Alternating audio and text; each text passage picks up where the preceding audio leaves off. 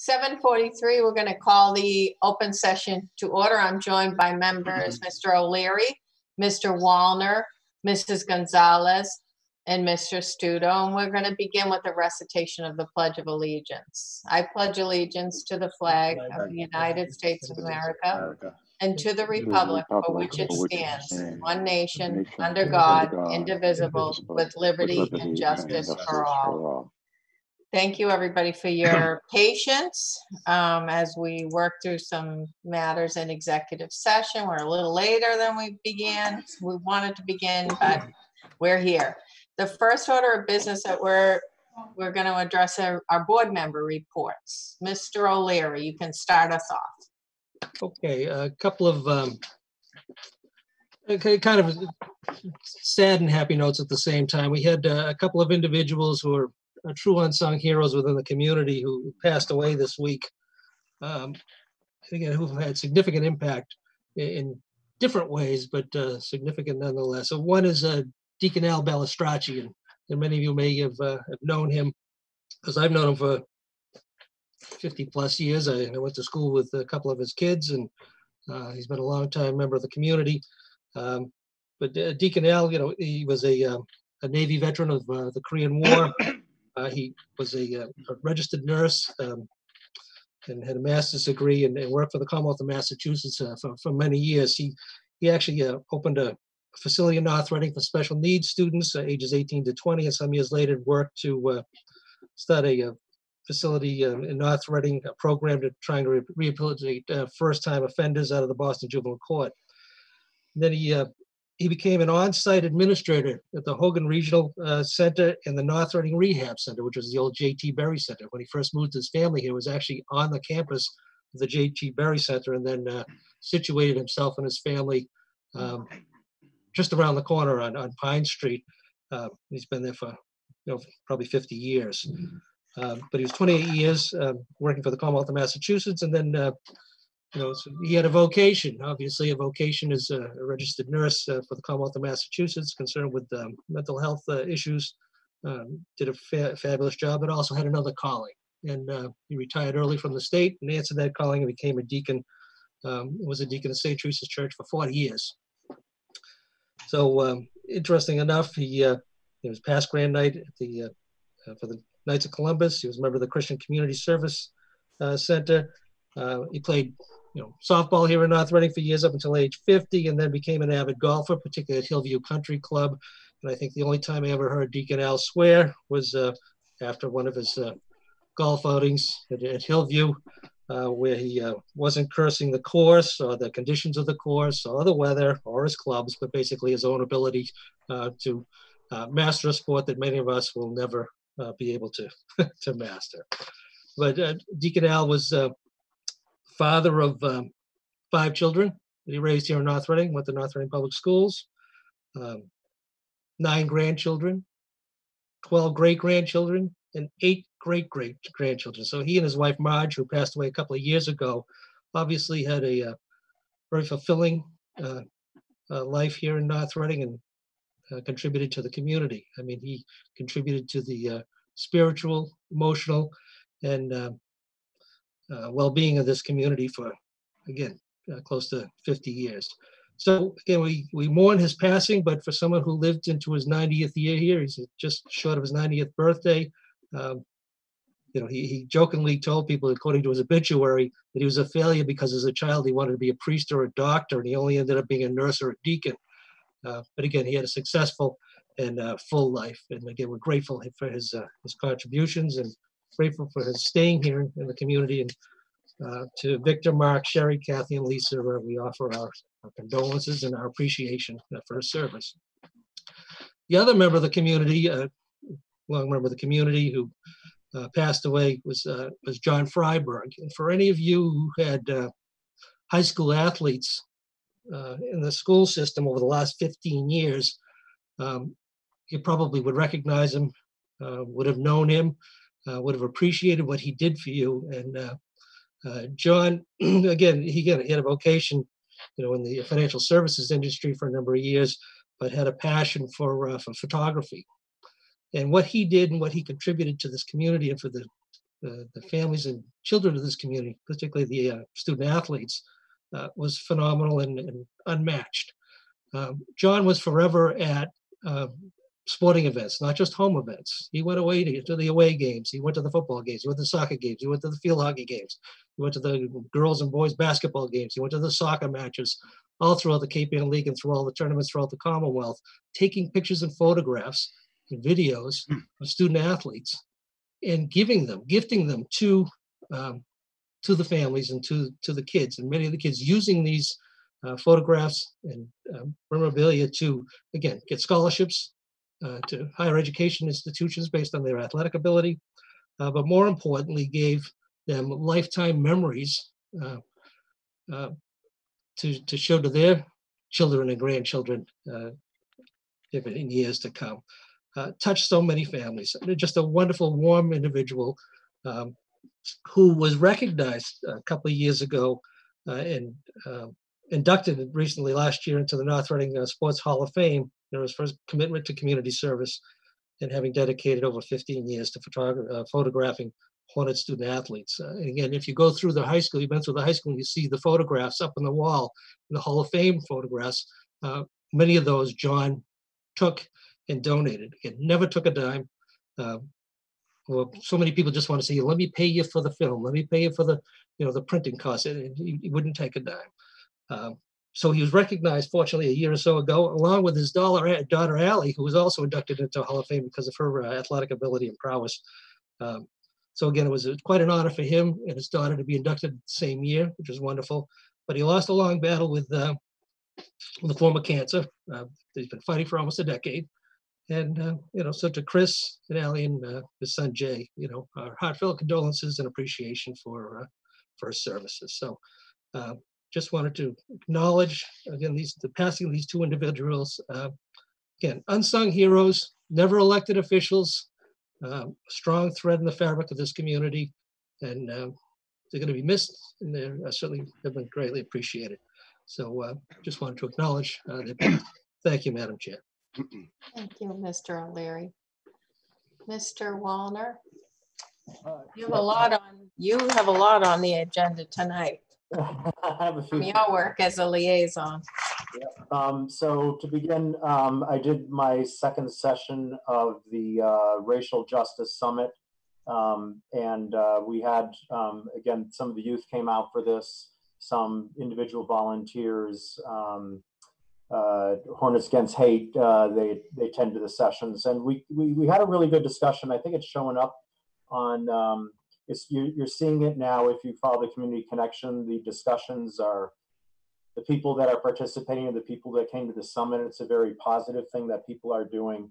Anyways, I thought it was successful. I'm done with my part of it, and I've challenged them all with some potential future assignments, potentially an implicit bias challenge for the town to take on and learn more about what we don't know.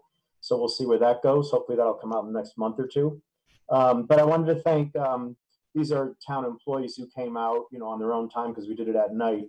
Jen Ford, Bob Collins came, Paul Lucci, who's our senior resource officer at the school, Amy Luckowitz and Mary Prenny all came out for the sessions to meet with these people and provide really good support for them, to let them know that, there's avenues to get your work done, and, we're here to support you and as much as possible. So it was a great volunteer effort.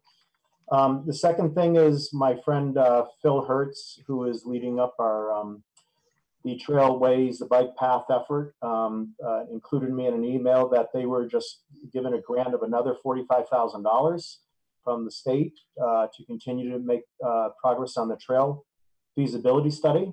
So he wrote me asking, how we want to spend that money. So I think probably in a very future select board session, we should have him come in and explain the project, and we can help them figure out how to spend the $45,000. But that project started in 2017. We couldn't have a better person who's leading it than Phil Hertz.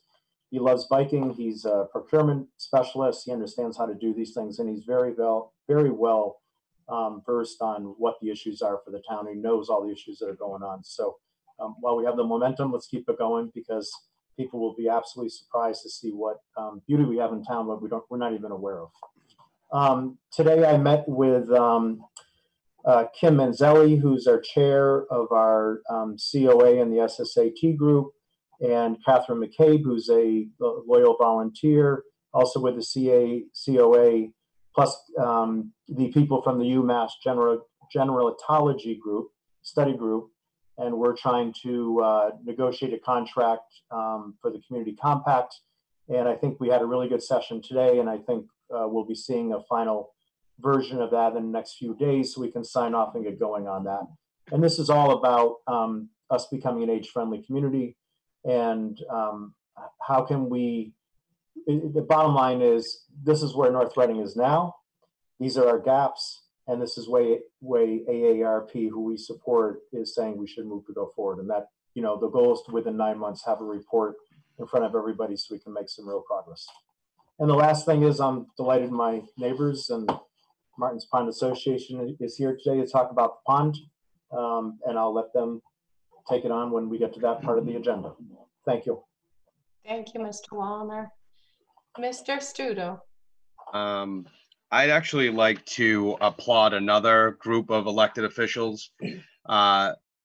Dr. Daly and Chair Buckley and the entire school committee, I feel, have come up with some very good plans for the town students that were very difficult to come up. I mean, we all know of how impossible of a situation it's been just to organize a town meeting to vote on turkey farms. So forget about getting kids back to school.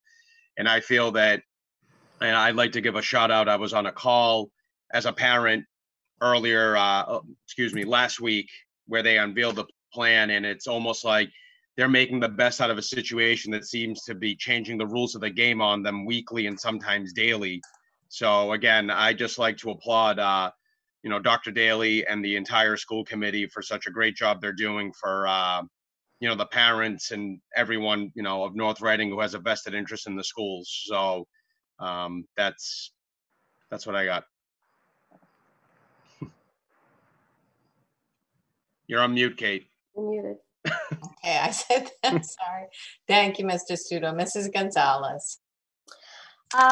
Thank you, Madam Chair.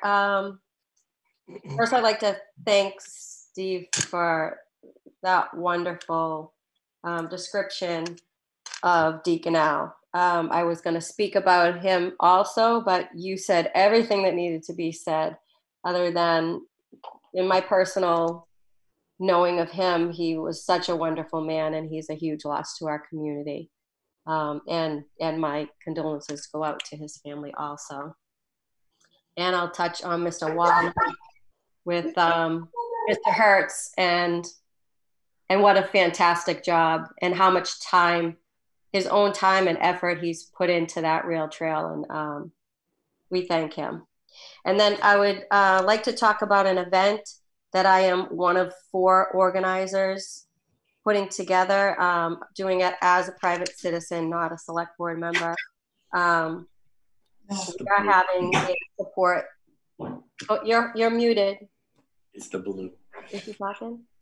I'm sorry to interrupt you. Mr. Gilberto, I'm going to ask you to mute all of the attendees and participants, and then unmute Mrs. Gonzalez and those of us that need to speak, because there's clearly people that are joining who are not muted and disrupting the transmission of information. We really need to hear Mrs. Gonzalez. Thank you. And everyone else that's going to be attending.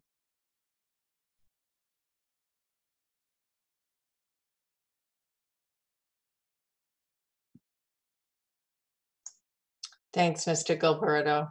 Thank you. Go ahead, Mrs. Gonzalez. So I wanted to talk about an event to support the police of North Reading on August 12th from 5:30 to 7 at the Town Common. It's going to be just a show of support for our local police. We're going to hold signs. We're going to light up the gazebo blue. We're going to have some patriotic music, and just wave and show that we appreciate our local police department.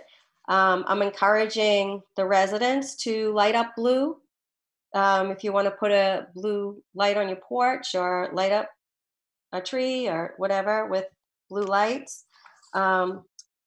We also have yard signs available that are free. If you go onto our Facebook page, Support the Blue, you can let us know that you want a sign and we will get it to you. What I want to make clear, though, is that this is not a political event. We encourage everyone to come out and show support to the police, but we do not want any political signs. Leave those home. You can make your own signs, but they should all just be thank yous and supports of the police. It's not to be political at all. So other than that, we welcome everybody to come out August 12th, 5:30 to 7. It's a Wednesday night, and show our police department that we appreciate them. Thank you. Thank you, Mrs. Gonzalez. And I'm actually going to go back to the individuals Mr. Studo mentioned, Dr. Daly, the school committee, the administration, Principal Oprette, the graduation, the outdoor graduation ceremony happened July 24th, and it could not have been more professionally organized and arranged, and it was excellent. The program was excellent. There were 3 honor essayists and 1 class essayist that was chosen. Their speeches were remarkable. They were excellent. They were well written. They were to the point. They were current. There was Hai Young Kim was the first one, Samantha Galvin, Mary Regan, and Elizabeth Barrett. And the 2 marshals, class marshals, 2 students from the class, you probably all know Bridget Grew. You probably have interacted with her multiple times if you've attended any high school events. And she's always there helping out, volunteering, doing something or other. And Joseph Holdley organized it. They were the class marshals that helped to organize it. Just excellent from beginning to end. It was wonderful. I know for Scott Buckley, the chair of the school, the 2 most memorable speeches for me for some reason, and everybody gets impacted by different things, but were Samantha Galvin's and Mr. Buckley's for me. Samantha Galvin, did this amazing speech, and her one key piece of advice was, find your moment of clarity every day. And her moment of clarity was every day driving up the hill to the high school. That's where she had her moment of clarity, where she just kind of reset her day. And Scott Buckley was saying, how when you sit wherever you're sitting, it's your particular perspective, and it's accurate from your perspective, but it's not going to be this perspective of the person sitting across the field on the other side. It was just very well done and very current. And I just wanted to thank everybody that was a part of putting that together. And just like Mr. Studo said about the school year, that was not an easy task, from assembly to dismantling to getting everyone together. And it was a great time for the kids. And it was very well done. So I just want to applaud them, everybody that was involved in that, including public facilities for setting it up, to helping get everything set up on the field. It was a well done. Everything was well done. All right, so we're Madam Chair, just a couple. Mr. more, O'Leary. I'm sorry, just a couple of more points I'd like to make, just in relation to a couple other matters, rather than thanking those other 2 people who were valuable members of the community. One is this In This Together 01864, has been doing a fabulous job in relation to coordinating support and effort for people in need through this pandemic. And that I think they've done a fantastic job, obviously, and I want to thank them for their service. But, their coordination and their support is now transitioning. So it's important for people to know, transitioning to the Department of Elder Affairs. So they've done a yeoman's work, coordinating the efforts that were necessary for our families that have been in need, particularly the senior citizens. And it's heartening to know that our Department of Elder Affairs are now in a position to pick up the baton and carry it forward and coordinate the support that's necessary for the ongoing efforts there. Additionally, again, I'd like to congratulate Scott Buckley again for his willingness to take on the chair of the school committee. This past year, obviously, Madam Chair and myself had the opportunity of working with Scott on the financial planning team and coordinating the whole host of other issues.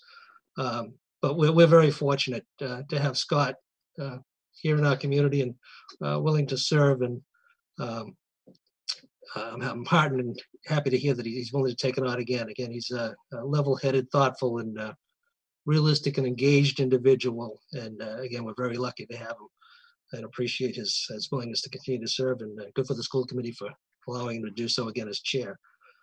Additionally, I think it's important, Madam Chair, maybe the town administrator will talk about this later in his report, I'm not sure, but it's important to note that the state legislature and the governor have made a commitment to cities and towns to level fund certain local aid accounts, which is significant. Even though they're not able to get their own budget together, they put together an interim 3-month budget, which is going to take them through October. But they did make a commitment. The chair of the Ways and Means committees and the speaker and the Senate president and the governor all came together to give local communities a sense of direction and also comfort, I think, level that they're willing to commit to level funding some of the cities and towns, despite their own inability to put together a budget. So that's a huge commitment on their part, and I think the town administrator will address that a little bit later. And I think the only thing that maybe that the board may want to take a position on, and again, it sounds a little political, but it really isn't. It's important. That I think we need to voice some support for the United States House proposal in the next coronavirus relief bill, which would add additional support for states, cities, and towns to give us some additional relief for the additional costs that are associated with this, because the Senate proposal, as is currently sitting there in these negotiations, is not to offer any more money to the states, cities, and towns for this additional cost. So I think we should probably go on record of asking our delegation, particularly our senators, to support the House version, which would add additional coronavirus support to cover the costs of states, cities, and towns. And I didn't know what the other members of the board felt in relation to that, but it's at a critical stage right now. And if we could, under the signature of the chair, just send off a letter of support in the House version, I think it's important that they hear from the ground level up. Other than that, Madam Chair, all set. Okay.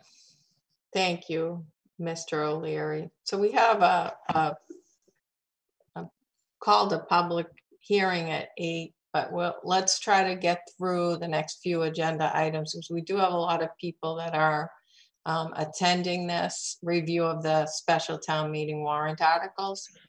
And for those of you who are attending for that portion of the meeting, if that is a portion that you want to make public comment on, just hang in there, because we're going to open up public comment generally right now, but also when we reach that point of the meeting this evening, we're also going to open it up again to anyone that wants to participate at that point based on those agenda items on the special town meeting.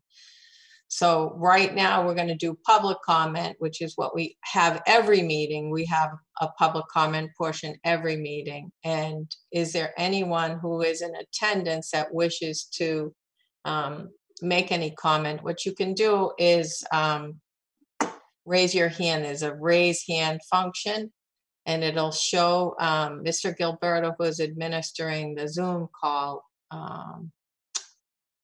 a raised hand, a raised blue hand. I don't see anybody, Mr. Gilberto.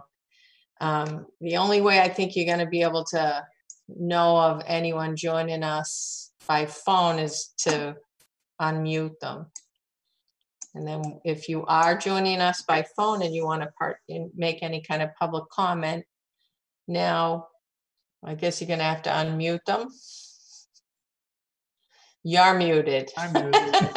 Here I am. I'm going to unmute all. I would ask everybody who's at home following along, just try to silence any background noise in your home, because we're going to hear everybody at once for just a moment. And if you do wish to offer comment during public comment, please say Madam Chair. Got everyone unmuted? I don't see any hands up. I'm not hearing any voices, Madam Chair. Oh, sorry, that didn't seem to work.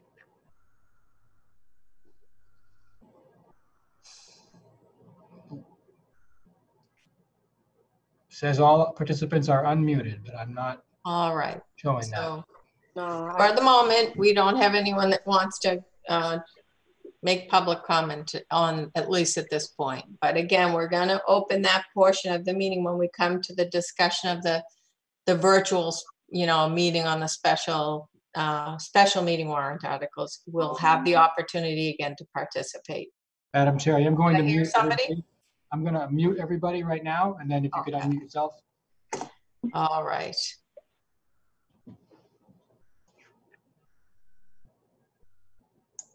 Thank you, Mr. I have to remember to unmute myself.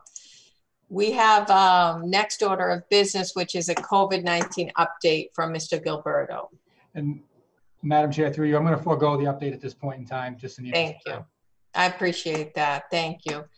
Next order of business is to authorize the chair to sign the disclosure form for election worker candidates under Mass General Law, Chapter 268A, Section 20B. And then we also have election workers. Mr. Gilberto. Very briefly, item number 8, as it reads, would be to authorize the signing of a disclosure for an employee who is currently a call firefighter and has stepped forward to assist us as a poll worker at the elections. In order to do so, he would need to file a disclosure with the appointing authority, which the authority comes through the select board.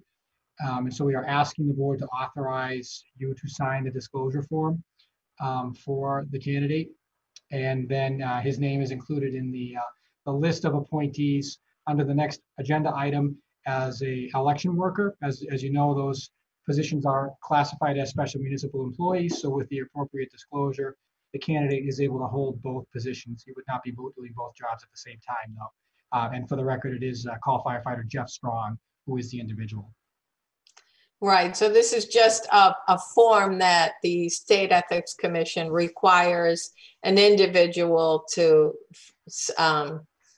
file, and it's a disclosure form, and it's just explaining there's 2 separate and distinct positions, but there's not really a conflict unless the members of this board see there to be a conflict. So if there's no question by the members on that, do I have a motion? You have to unmute. Thank you, Mr. Studo. Madam Chair, I move to authorize the chair to sign the disclosure form for Jeff Strong pursuant to GLC 268A, that funny looking symbol, 20B. Section. Section. Okay, I have a motion. Do I have a second? I have a motion by Mr. Studo and a second by Mrs. Gonzalez. And again, it requires a appointing authority to sign off on it, which is by the order of, I guess, hierarchy here, right, Mr. Gilberto? It would fall to the chair of the select board to sign Correct. off. Correct. All right, so I have a motion by Mr. Studo, a second by Mrs. Gonzalez. Do I have any further discussion of the members? Seeing none, Mr. O'Leary. Aye. Mr. Wallner. Aye. Mr. Studo. Aye. Mrs. Gonzalez. Aye. And Manu Pelley is aye. And our next order is election workers. And I don't know if Clerk Stats is with us. Is she with us tonight? She typically joins us, but if not. Madam Chair, I can speak to this. So again, this would be the customary appointment of election workers for the upcoming state preliminary election. This would also cover the period for early voting that will take place associated with that election. The board has customarily approved option number 2, which is the appointment of the election officers from a list submitted by the registrars and as recommended by the registrars. And for the board members, you should have received an email from me earlier today with a revised list.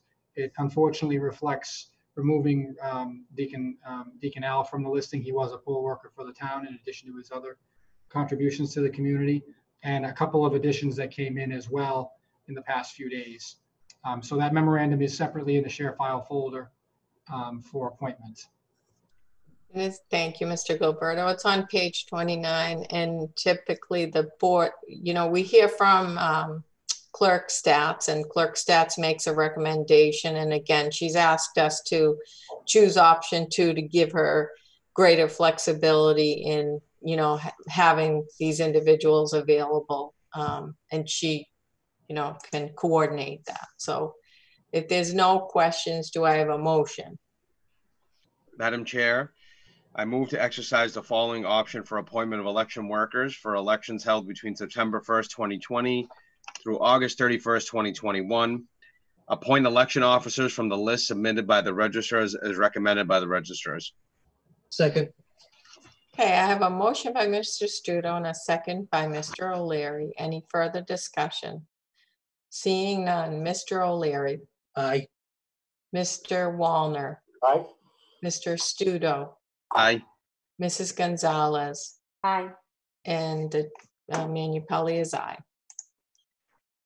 All right. Our next order of business is to meet with the Martins Pond Committee to discuss funding for an ongoing pond treatment. And thank you for your patience. I know you want to jump right in on this. No, we first want to thank you.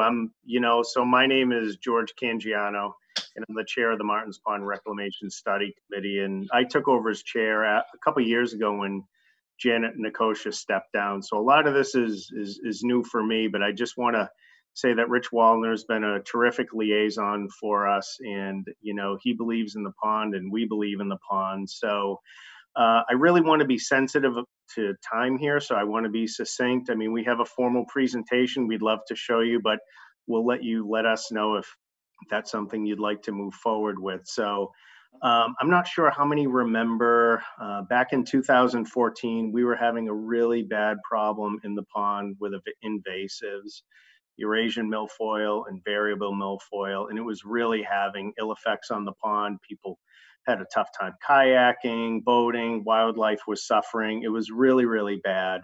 So we approached the town for help. And, really right now, every lake and pond in the US is struggling with controlling invasives, because once they're in, they're in. It's all about managing. You're never going to eradicate them. So it's been 6 years since we've approached the town.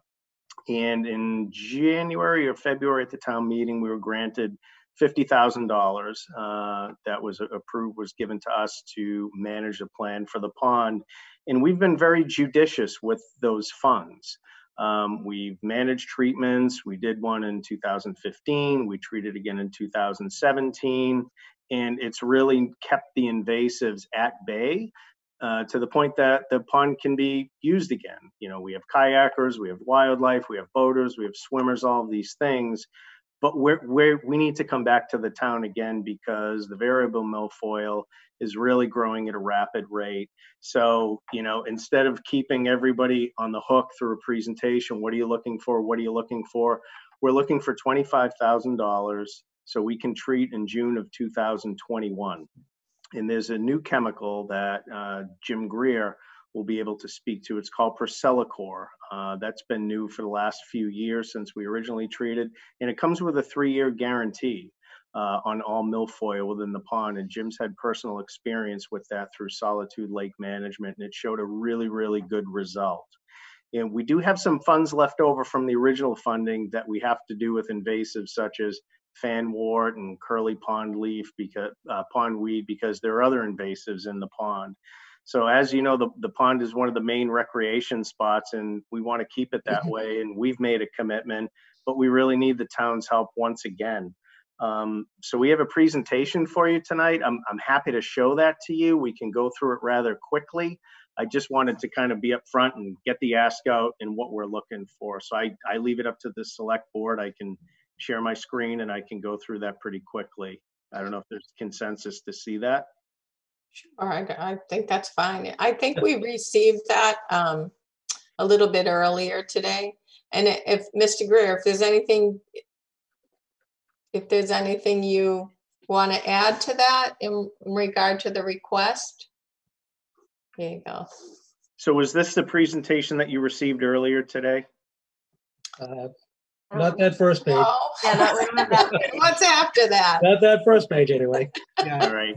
So I just wanted to give everybody, yeah, did you see this, the history of the pond? Mhm. Yes. Okay. Okay. Yeah, yes. This is Okay. part of what you sent. It was in bigger letters and it wasn't probably as, how many pages is your presentation? Well, this was, so I had taken this and I'd worked on it earlier today. I didn't know Jim sent that to you already, so my apologies. Yes, no, that's okay. It was Good. very informative. It was great. So you saw the, But we were able to read it, but we do have a lot of individuals attending and are probably interested in this topic. So if you want to just do a quick run Sure. through, that would be great. Sure, I will keep this very brief. So here's history. We started this journey in 2014. The growth was so pronounced that, again, like I talked to, it really impacted recreational activities. We engaged the state, local aquatic expert, and aquatic control technologies, which is now Solitude. Like I said, in January, February, the town, we were granted $50,000 for a year-over-year treatment plan. There's still remaining funds, but really not enough to support the necessary treatment that we need in 2021 because milfoil, again, is really evident. So to that end, we're looking for $25,000 to fund the treatment, and that'll have a 3-year guarantee on milfoil growth. Remaining funds that we've really managed over the years will be used to treat other invasives like fanwort and curly pondweed in the off years. So we've been extremely prudent and judicial with spend because we know how precious resources are. So 2015, we treated the entire pond with dicot, and it was hugely effective and really wiped out all of the milfoil. Percellacor wasn't available at the time, so with dicot, we knew it was only going to last a little over a year, but it really gave us that full punch. So we could now manage the growth by spot treatments in the pond. So, but when you wipe out one invasive, that left room for fanwort, wort, and curly pond leaf to grow. So it's almost like kind of a whack-a-mole when you're managing this stuff.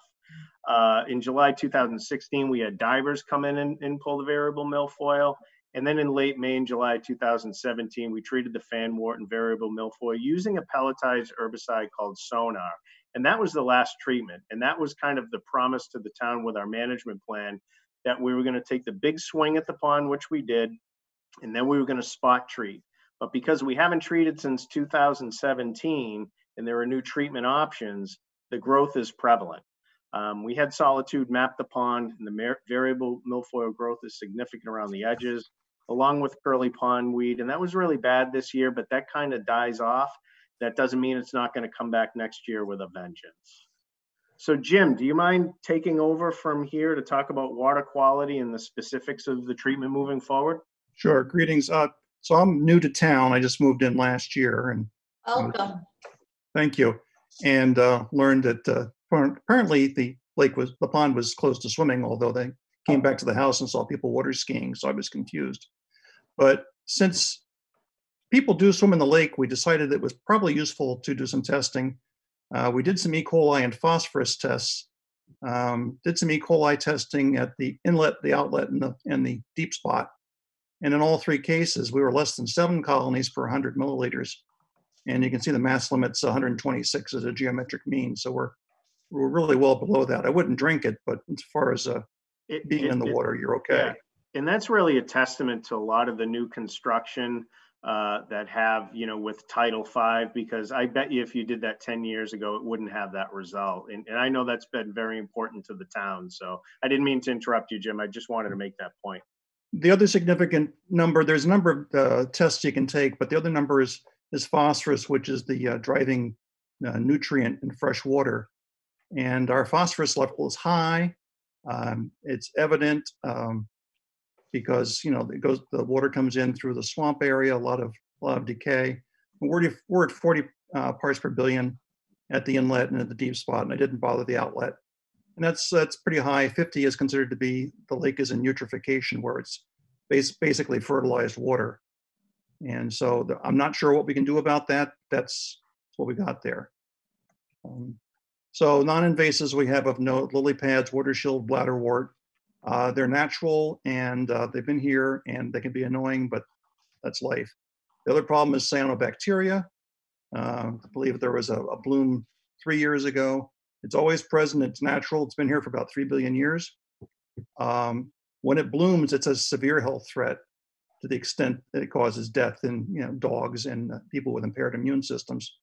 We're monitoring. I go out regularly to take a look. We're still looking okay at the moment. August is a dangerous time. Invasive species we know we have fanwort, Eurasian milfoil, and I believe that the original treatment did not cover variable milfoil because it was not seen at the time. We have water chestnut and curly pondweed. So the water chestnut is annual. It floats. It grows like mad, but we caught one and we hand pulled it in the past month. Curly pondweed, like George said, was here and then disappeared. We'll monitor that. In the surveys, the times I've gone around in the kayak, I've only found 2 specimens of fanwort this year.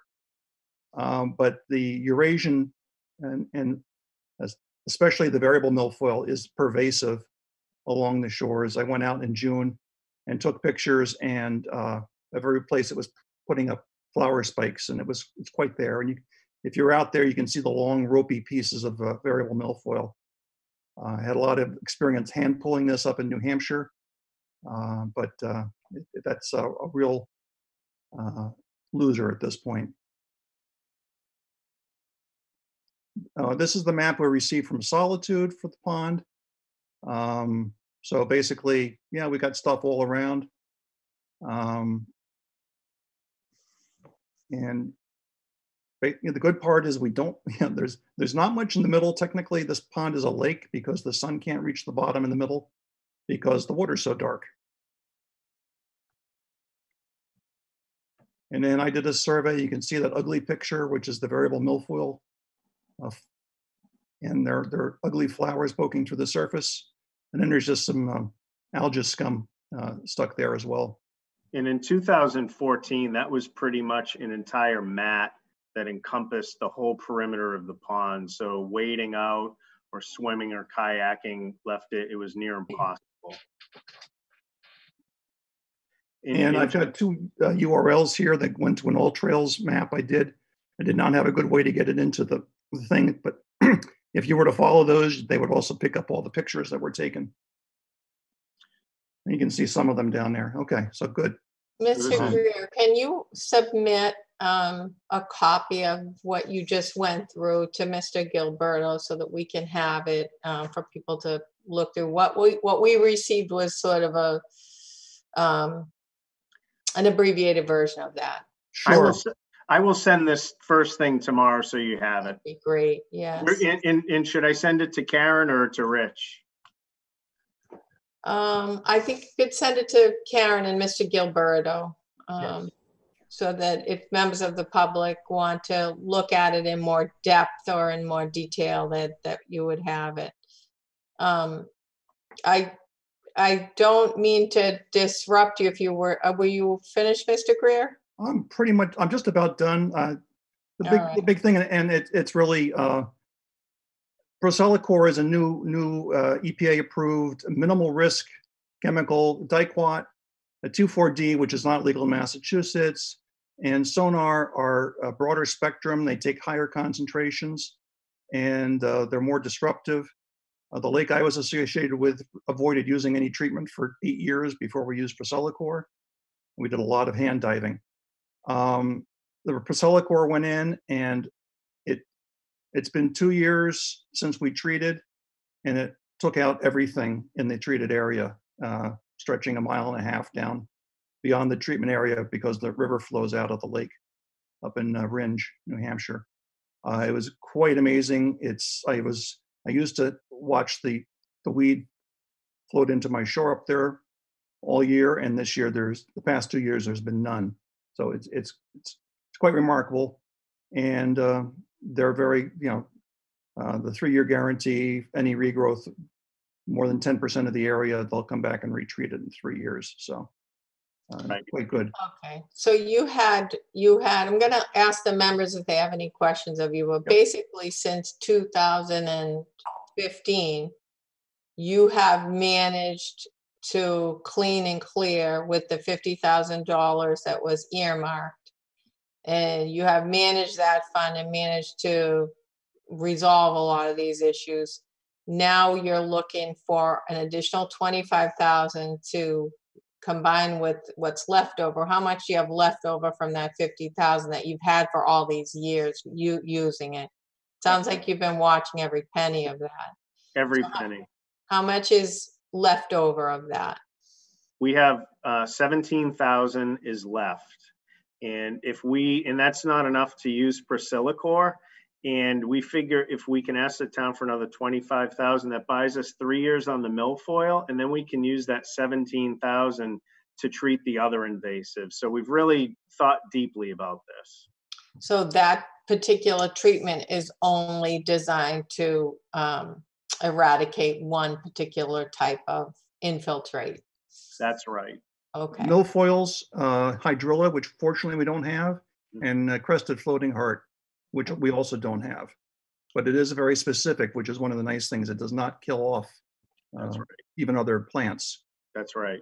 Because as we've said from the beginning, we're really balancing the health of wildlife, of non-invasive plants. So this is it even works better from what we understand. So.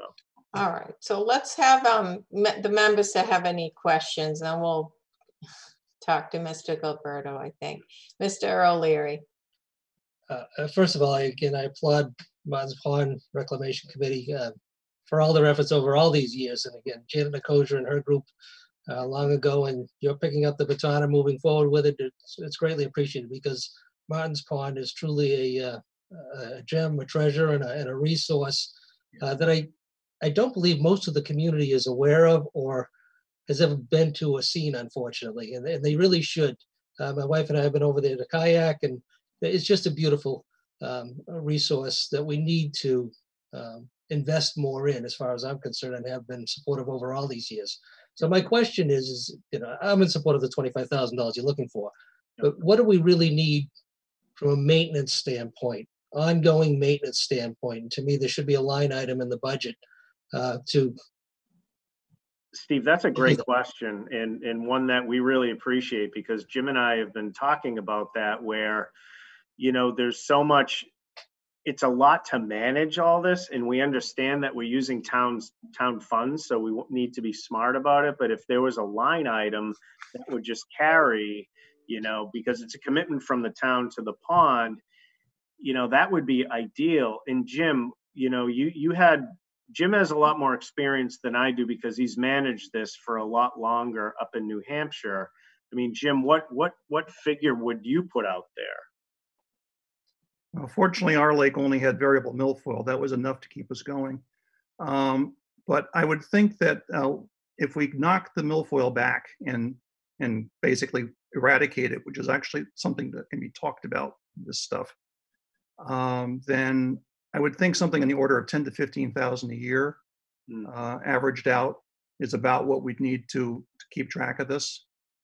I mean, and also minor things. I mean, George and I picked up the testing because we hadn't passed a motion on it, and that's fairly cheap. It's like $35 a sample. Yeah. We want to test the water, so that's a small thing. But the big part would be probably spot treatment with sonar where we have outbreaks. Yeah, and one of the things that we've been doing, Jim mentioned water chestnut.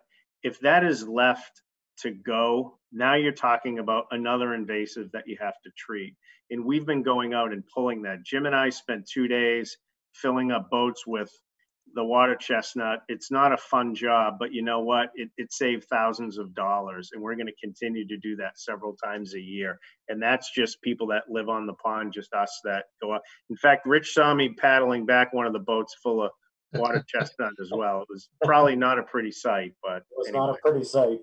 No, but to me, I think we need to make a stronger commitment and either put it in, Parks and Recreation or combination Parks Recreation under the direction of the Department of Public Works, because it's an ongoing battle. And again, it's always been playing a little bit of second fiddle, until, the Janets of the world came forward and, made us take notice and, put it in our face and say, listen, this is what we have here. We have a resource that we're not investing in and we're losing it. And if you lose it, it's even worse, it's a worse situation. So, to me, if it's, $10,000 or $15,000 a year for this tremendous resource that I think more people in the community should be taking advantage of. Now, the people over the Martins Pond area might not like that because everybody coming over there, but it really is a fabulous place to recreate. And to me, we need to do more. And again, we were out there in June and things were really starting to bloom a little bit. And I'm sure it's worse now. We haven't been back over in the last month or so, but it just gets worse as the weather gets warmer. It does. So to me, you have my full support for the 25,000, but to me, I think we need to make a stronger commitment. I would urge my fellow board members to encourage the administration to include a line item, and you can pick, Mr. Town Administrator, where you want to place it, but whether it be Parks and Recreation or DPW or create a hybrid, I don't care. I just think we need to keep after it. Okay, we don't have a vote on tonight. This was a presentation that was put in, and we do have a virtual review of article warrant. So I think maybe what we would do if there's no specific questions directed at the presentation is we'll have you come back at another meeting. I appreciate all the information you've presented, but we do really have to move on to the article, special town meeting article review. And it's not on for a vote yet. And I think there's a lot more information. Mr. O'Leary's raising a lot more information than what your presentation had explained to us. That's fine. This is a process. I was on finance committee many years ago. I think it's wonderful. And I think it's very informative, but on this evening's meeting, I'm not sure if we can really talk about budget requisition at this meeting. However, it would be something for a future meeting, one of our next planned meetings after the special town meeting for us to consider. But I think that we should be considering that $25,000 for this particular purpose, and in your experience, the $10,000 for the regular line item, if there's a way that could be managed. But I do want to just give the other members an opportunity to ask questions if you have questions with regard to the presentation, because we really do have to move on. We have people that are waiting to maybe participate with regard to the special town meeting agenda item. And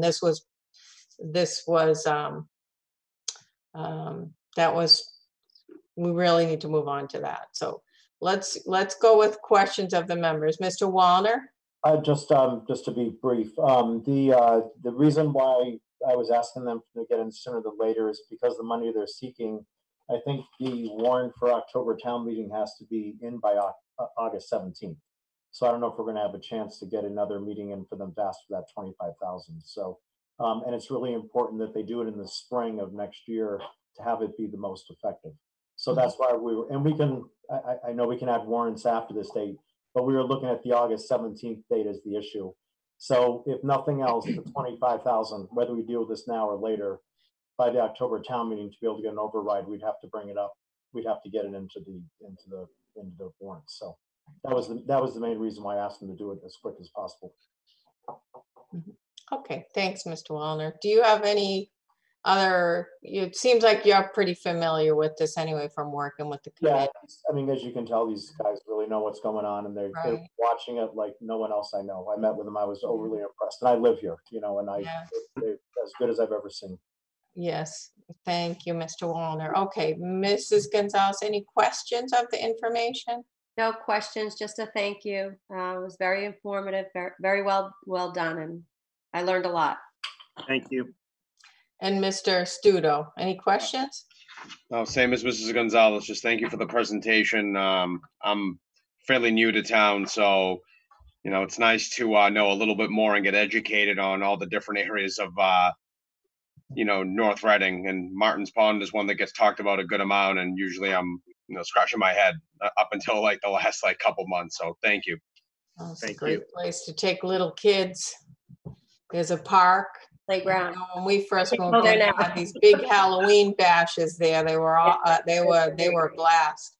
Mr. Gilberto, I'm gonna ask you about the financial request in light of the, I mean, we can't call it urgent because of the fact that it just came to our attention this past week, but in light of the fact with respect to October town meeting, is there a means to fund this? And we're in the midst of COVID-19 with an uncertainty of our budget as it is. And is there grant funding that might be available for this?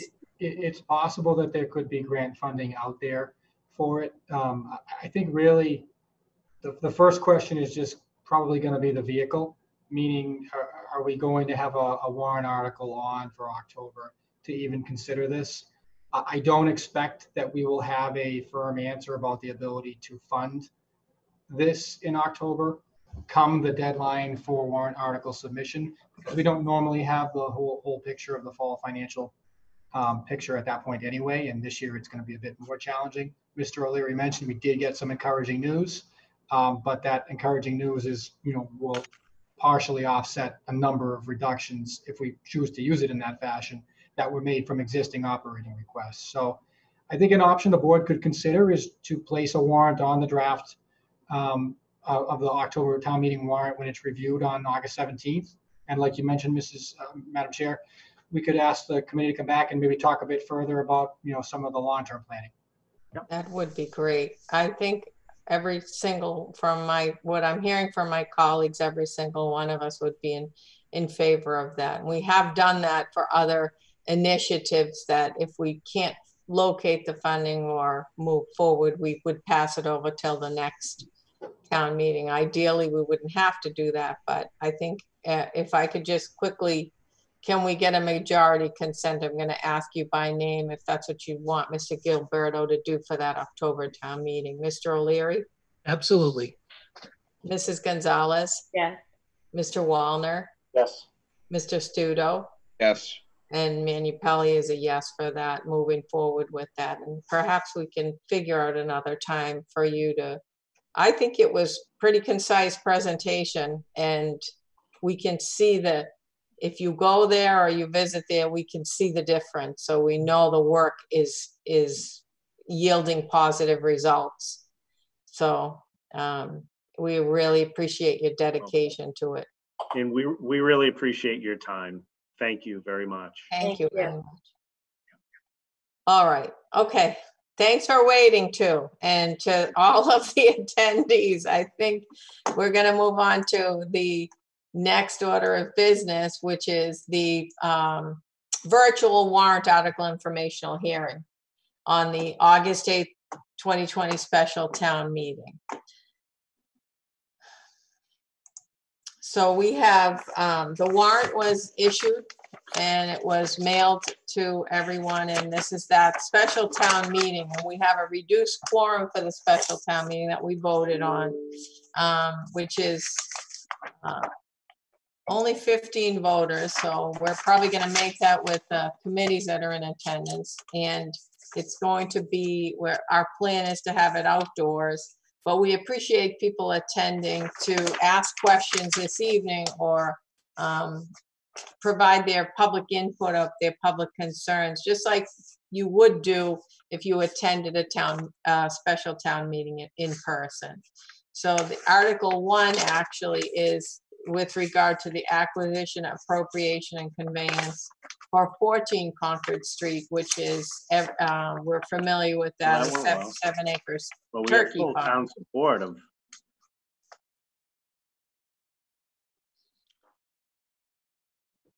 Can you hear me? Okay. All right. So if we want to go one by one for these, and if my colleagues would like to discuss what their position is on, I think that would be a good starting off point. Basically, okay, Mr. Gilberto, you can start. I just would note that there is a hearing notice for this. It's on page 46 of the packet. Must read that. I'm sorry. Read that. And then, Madam Chair, I do have a brief PowerPoint presentation, which I've uploaded into this evening's share file folder. If you'd like me to take us through that, and I'll certainly stop at the end of Article 1 and we can have discussion if you'd like. So, Mr. Studo, do you want to read that or do you want me to read that? Which one? I got a couple here. Just Page to start 40. The notice of hearing. Yep, the number 11, right? Which one? I can't. It's if you're in the packet, Yep. it's page 46 of the meeting packet. It says notice of virtual informational hearing. Oh, okay, I see. All right.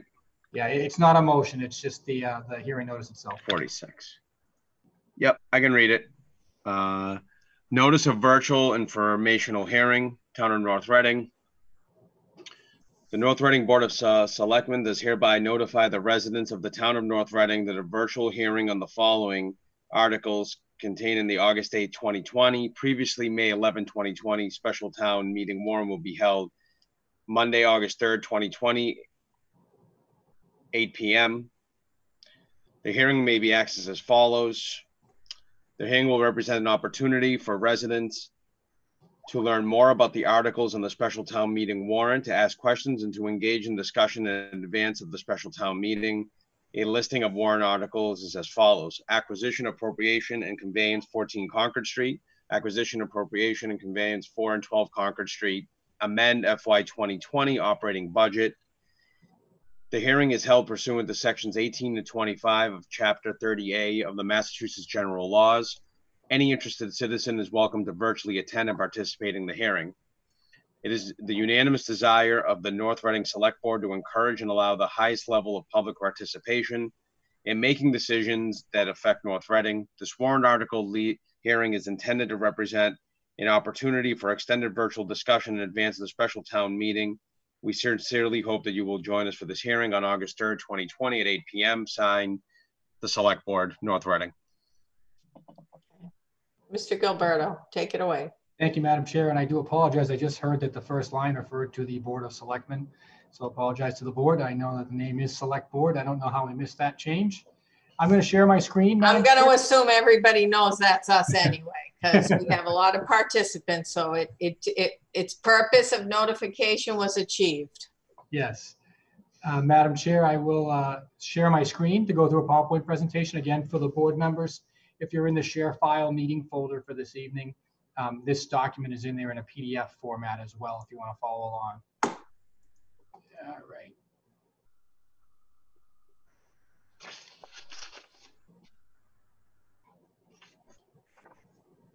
And is everybody able to see a slide that says special town meeting? Yes. Great.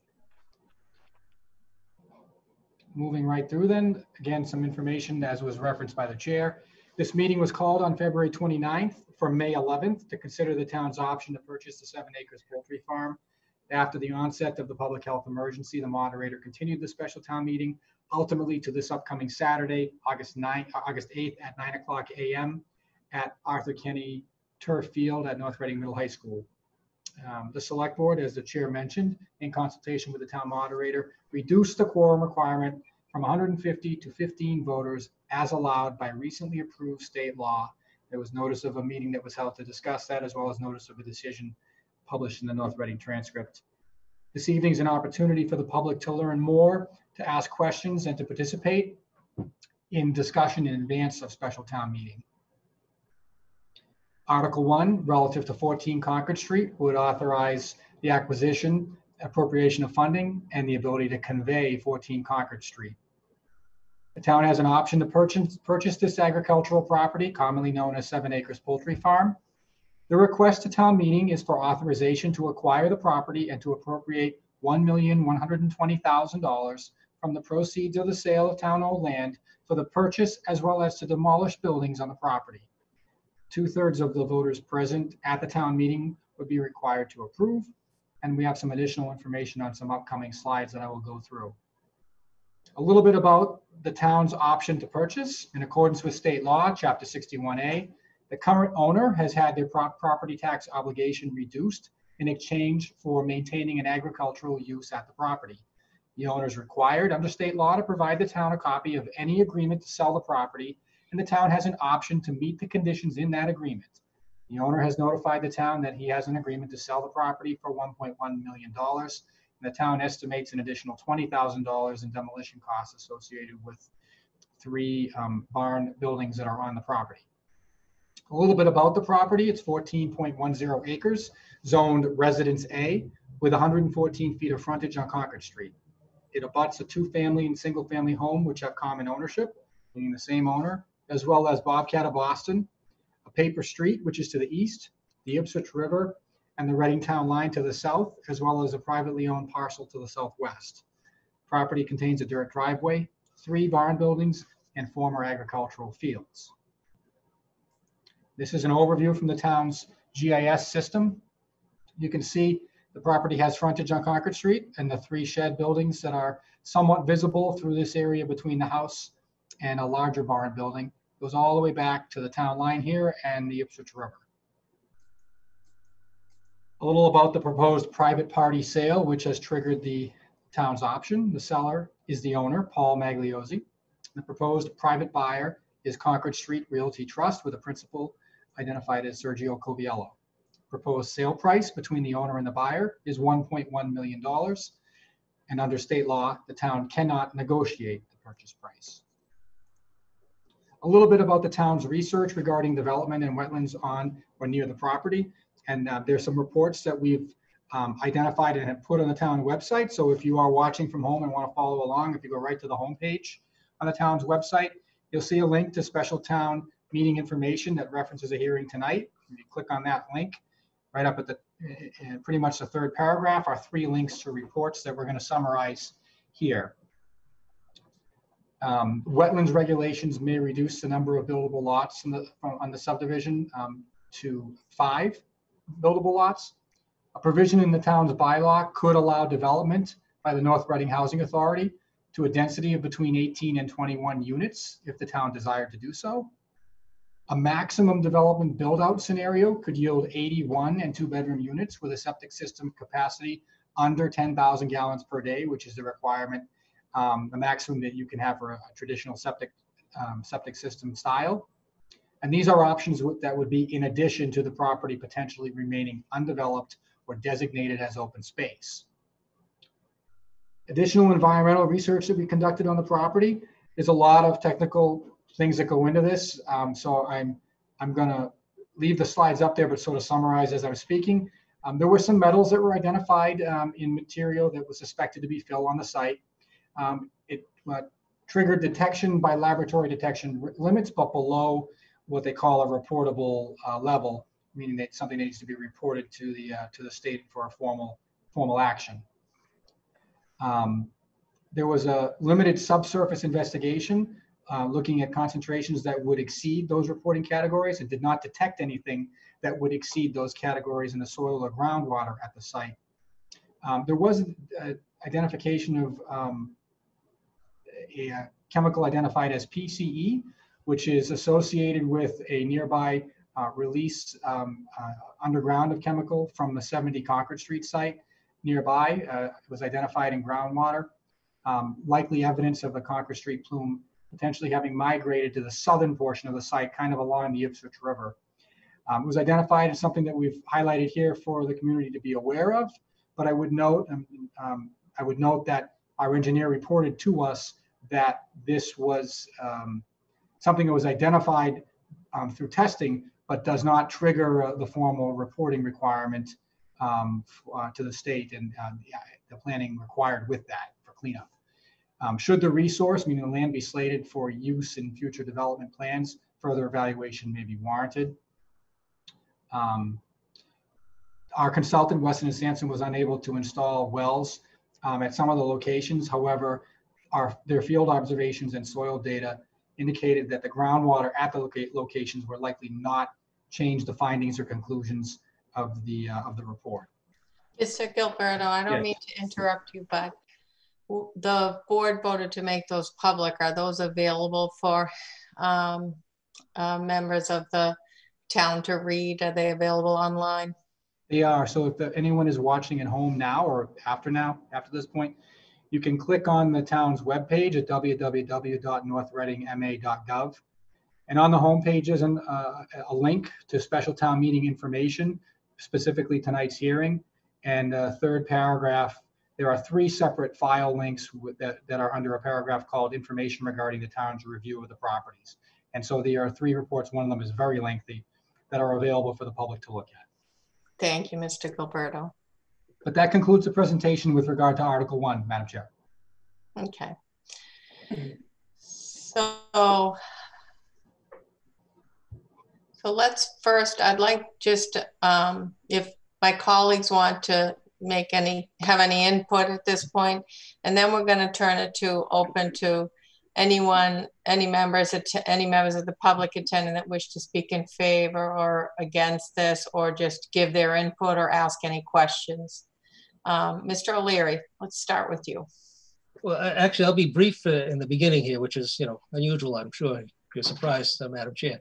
I mean, I'd just like to say it up front that I'm in favor of the town purchasing the property. I think it's a keystone or linchpin to development on Concord Street in light of it's not very often that we have an opportunity. The town has an opportunity to step into a private deal with a preset price at market prices rather than having to engage in any activity such as eminent domain and having the price settled later on, generally at a higher price. So this is an opportunity that doesn't present itself very often. I think the location of the property is critical when it comes to economic development, or whether it be open space or whether it be affordable housing or whatever town meeting at a future town meeting would decide what the value of the property is going to be.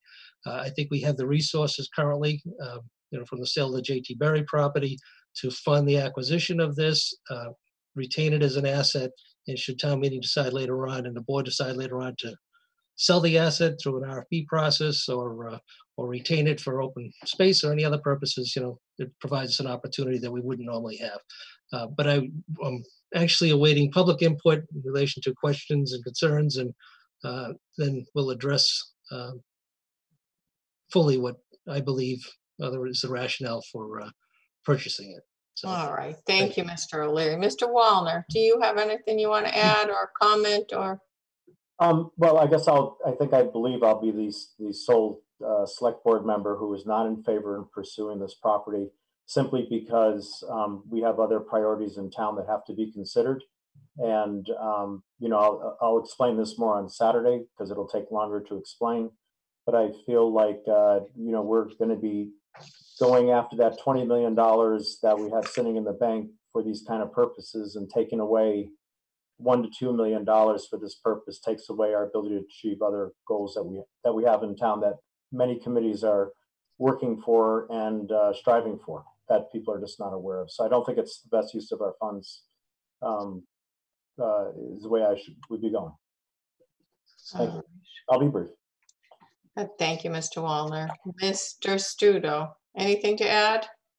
I'll just piggyback on Mr. O'Leary's comments. I think a parcel of this size, where it is, location, and if you take a look at some of the long-term strategic goals for the town, I think that it's something where whether or not we end up using it for that specific thing, I'd rather acquire it, or I'd rather the town acquire it for the many different purposes rather than regret the opportunity to acquire it, which I've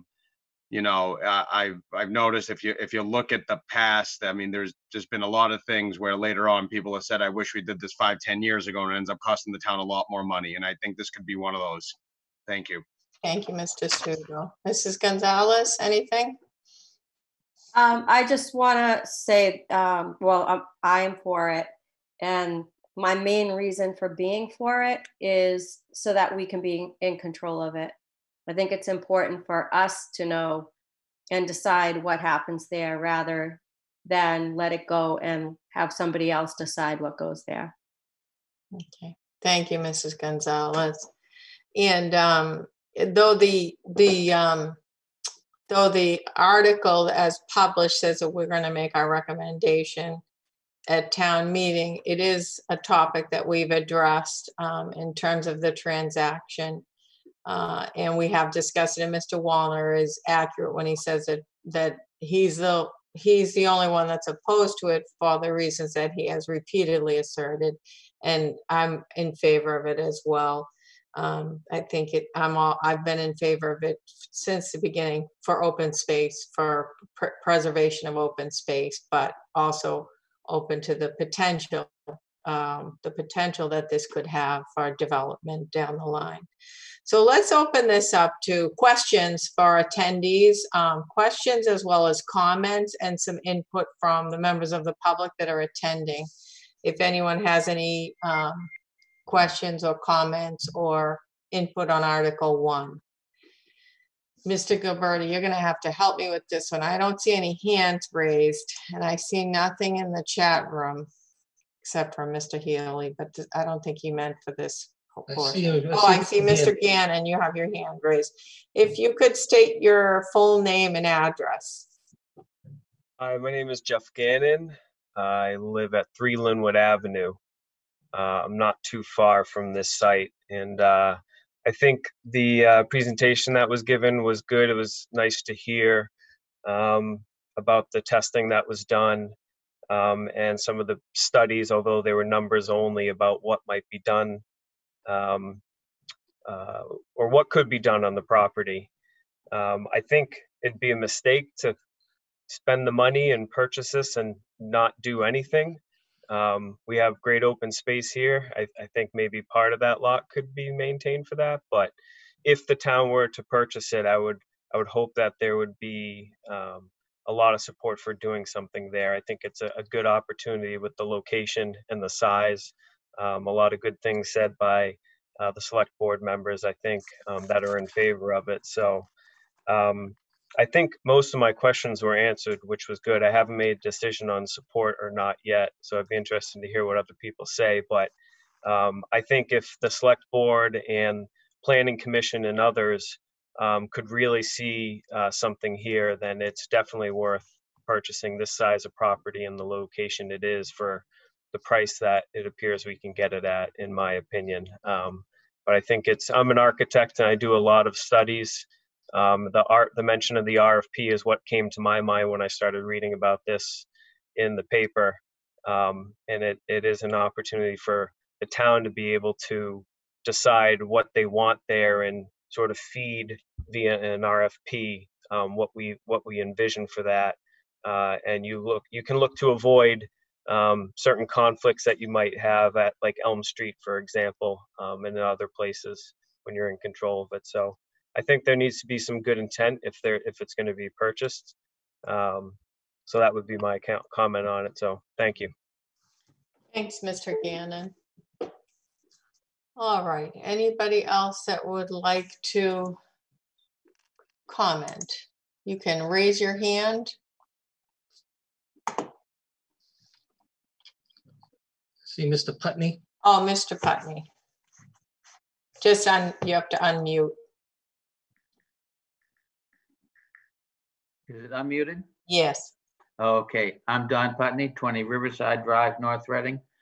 I live fairly close to the Ipswich River and therefore have been watching the Ipswich River Watershed Committee and the activities of the river, realizing that this is the third most endangered river in the country, according to their statistics.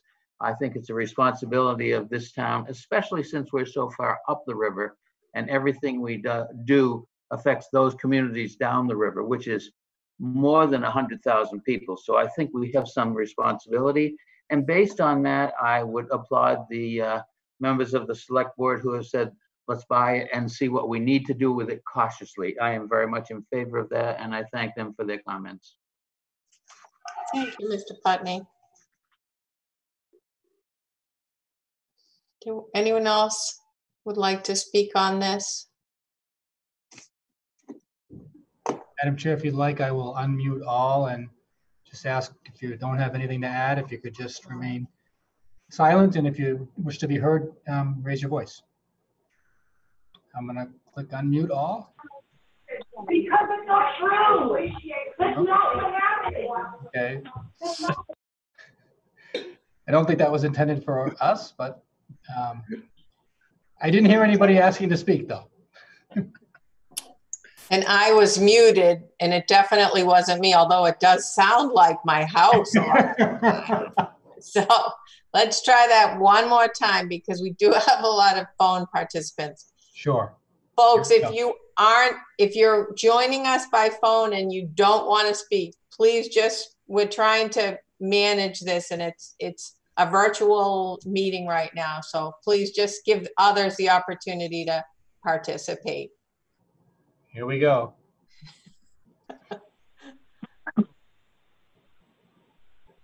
Better. All right.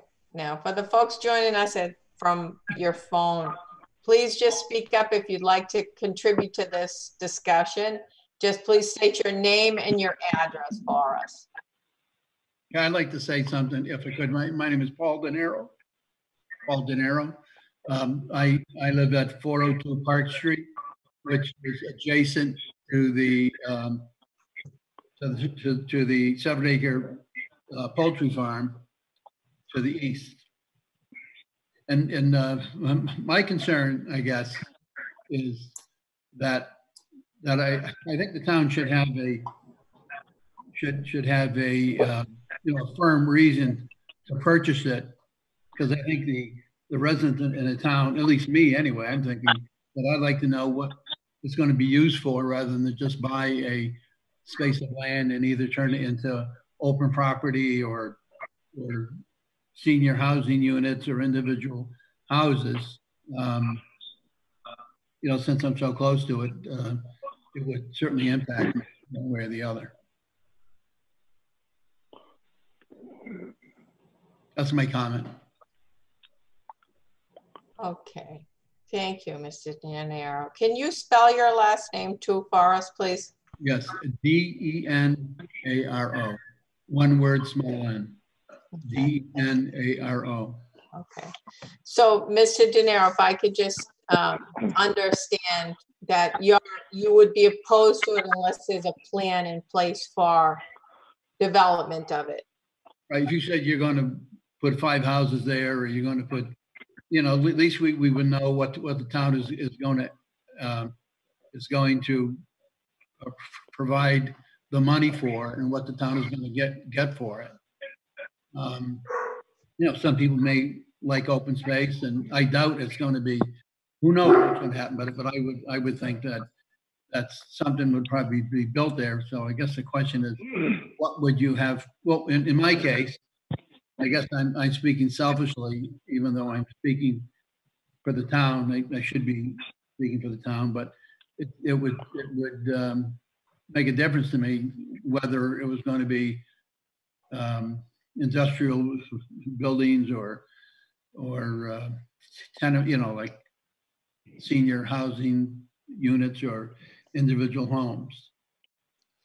So I think it's important right now for Mr. Gilberto, can you explain what the zoning that exists there, what can be built there right now? So if the town does not move forward and acquire this parcel, any individual who does acquire it has a number of development options available, either under zoning or by seeking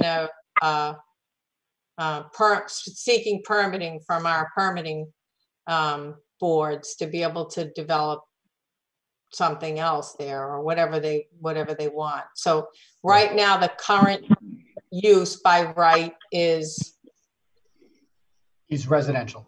So it's zoned for residential use, and there is sufficient land area to divide the 14-acre parcel that we're talking about right now, which does not include the single-family or two-family home abutting Concord Street. God bless you. Thank you. Bad timing. I couldn't even get to the mute button in time. The property, well, there's land area to develop 7 lots. We believe through our review, it's more likely to accommodate 5 lots, just based on the environmental regulations associated with the wetlands. That's something that would be allowed under zoning with a permit issued by a subdivision approved by the Community Planning Commission. There's also a provision in the town's bylaws that allows for a more dense development under the authority of the North Reading Housing Authority. That could be between 18 and 21 units. Again, it would require a permitting process as well. The maximum build-out scenario is more development proposal. I do not believe that the property right now is zoned to account for this, so it would need to be rezoned. But there's a belief that the property itself could absorb 1 to 2 bedroom unit apartments or condominiums as long as the septic system was under 10,000 gallons a day. That's all under existing zoning, with the exception of the last example that I provided for the property. Okay, thank you, Mr. Gilberto. So not acquiring it leaves it, available for other development, which again isn't as, it's not necessarily a bad thing. It's just, it would have to be permitted and or by right, what was available by right under our zoning. All right, so Would the zoning plan that the gentleman spoke about be available on the website, so I could observe it where the 5 building lots would be? no, I don't. I think that is a potential development option for a purchaser of the lot. It's not the town. So when we're talking about, what we're talking about is the town's right to purchase this came up because its use as a turkey farm is going to be changed by the potential purchaser. And that's how this scenario came about. It's no longer going to be used as a farm. So under the law, the town has the right of first refusal to acquire it. So, but what we're talking about is if we don't acquire it, if the town does not move forward and acquire it, then any potential bona fide purchaser, any potential buyer could acquire it and develop it. And there's already existing zoning that any potential buyer could develop it under existing zoning or through permitting process. So there isn't a plan in mind for that. We're just saying what could go in right now under the existing zoning. Does that answer your question? Well, I guess it answered my questions, but I guess the question is still lingering.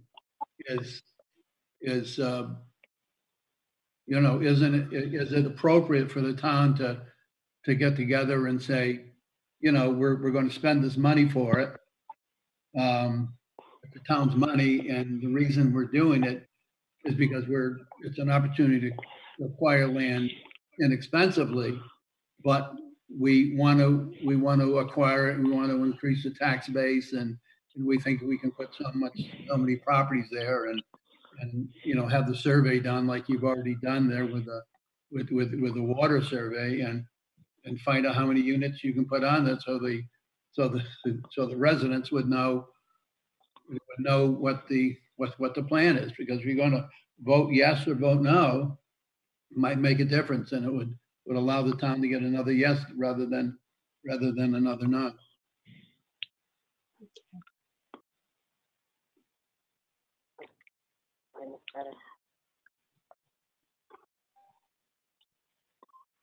Okay. I'm not sure if there's anybody else that wants to add to that discussion. I know that we haven't made a definitive, and I think that's for a later point, to make a definitive plan with regard to the use of it, but the opportunity to acquire it is only available to us for a very limited window of time. And that's why we're moving forward with the special town meeting on acquisition. Even though it was delayed due to COVID, we only have a specific window of time to make a determination on acquisition. We have a longer period of time. I don't think we can answer your question, Mr. De Niro, on what the use is, because there's a number of different potential uses for it. I don't think we can answer you to that this evening, what the intended use of it is, because that hasn't been determined.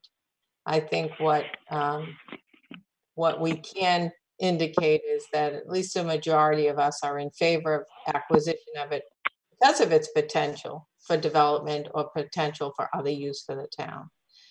But I don't think we're going to be able to answer you what we would intend to use it for yet, because we haven't made that decision. And that would actually have to be through town involvement, what it's going to be used for. Okay. Or how it's going to be developed. Thank you very much. That's my concern, and just thank you for giving me the opportunity to put that forward. Yeah, I appreciate, we all appreciate your participating in this. Douglas Tenney? Yes, Mr. Yes. Tenney. Thank you. Douglas Tenney, 12 Angel Road. One question I have is, I mean, if we don't, or the one thing I would like to bring up is if we don't purchase this property now, is we could find ourselves in a similar situation as with the property by the Thompson Country Club, where an owner comes in and files a high density zoning request, whereas if we own the property, then at least puts a limit on that likelihood. Is that correct or incorrect? The potential for an individual to come in and propose a 40B development, Yes. exists. So yes, that's a very legitimate consideration, and as everyone's considerations that have been raised are for and against. But yes, of course, a developer could come in, acquire, and then propose that kind of a project for that. And so then the town would be have an expenditure in trying to fight such an introduction, as opposed to just acquiring the property outright in front. That's also a potential if the town was opposed to that kind of a development in that location. That's also a potential. So Mr. Tenney, can I take from your comment to mean that you'd be in favor of an acquisition by the town? Yes. Okay, that's a good point. Thank you for participating. Thank you for your comments. And do you have any other comments or questions? Not at this time. Madam Chair, I see a hand up. Timothy Sutherland. And to my colleagues, if there's anything you want to jump in and speak about, I know Mrs. Gonzalez actually raised that. And when I pulled the members, I think every single one of us has different views on it and different, thoughts about why acquisition is important. And I know Mrs. Gonzalez raised that as one of those as well. So we have another individual that would like to speak. If you could just state your name and your address. Tim Sutherland, 17 Maple Road. Go ahead, Mrs. Sutherland. I have more of a question. If the town opts to buy the property, should it choose to sell to a developer in the future, would that be a warrant at a future town meeting, or can the town sell it unilaterally? Mr. Gilberto. Madam Chair, through you, the articles are written to authorize the acquisition of the property, appropriation of funds to acquire the property as well in the amounts that I described earlier, and would also authorize conveyance of the parcels in the future as well. Any development would be required to occur consistent with zoning. So if we're talking about a development that was not consistent with zoning, town meeting action would be required at that point in time. So essentially your answer is yes. Right, Mr. Gilberto? Yes, the authorization would allow the select board to convey the property in the future, but the development would be subject to zoning. It's a very broadly worded authorization. So to be clear, that means that outside of the larger option, the town could elect to do a larger 18 to 21 unit development without input from the town. Under the existing zoning bylaw and through the permitting process, yes, that is a possibility, as I understand it. But it would have to be in conjunction with the housing authority or some other correct type of aid. So it would have to be in conjunction with the housing authority. Correct. Okay, thank you. Okay. Any Anyone else attending that would like to ask comment, provide comments or questions or input? I see hand up, Gail Tenney. Yeah, Gail Tenney, 12 Angel Road. I had a question. Is there any schedule for if we did purchase the land to determine what it would be used for? Because I know we've purchased land before off of Elm Street, and I believe it's still sitting there with nothing being done. So is there any timeline that a decision would be made if we did get the property?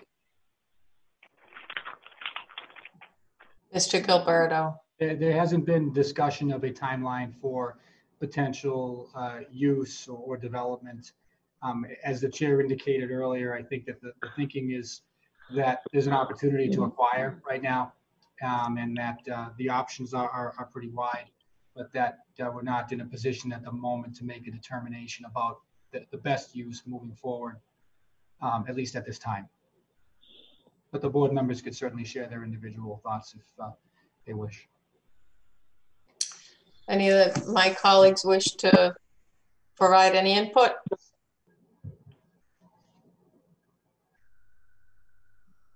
I don't think so. Sure, no, that's fine. I mean, I don't think we have a lot of different options and potential and a lot of different ideas collectively as a board. We have varied ideas with regard to what the land should be used for.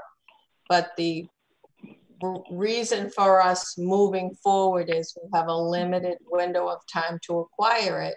And once that time evaporates, it's anyone's game after that. So that's really why we're moving forward with it. And I think what Mr. O'Leary expressed is that it's a, prime piece of property in a beautiful location. And it is now available, and we do have funds that are designated for this acquisition purpose to be able to acquire it. Yeah, Madam Chair, if I might. Mr. O'Leary. Yeah. I'm not overly concerned about a time schedule. Maybe some people are as to, what determination should be made as to what use it should be. I don't think we have our back against the wall on it.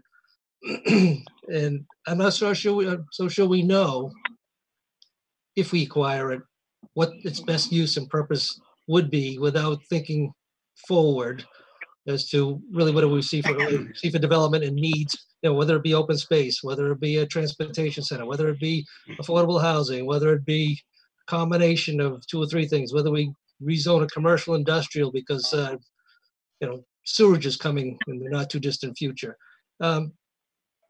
But what I do know is that if we don't purchase it, whatever the determination is going to be is out of our hands and out of our control. All we can do is react to a permitting application or a zoning change application, as opposed to, giving it a good measured approach in relation to really what do we think is best suited, this property is best suited for.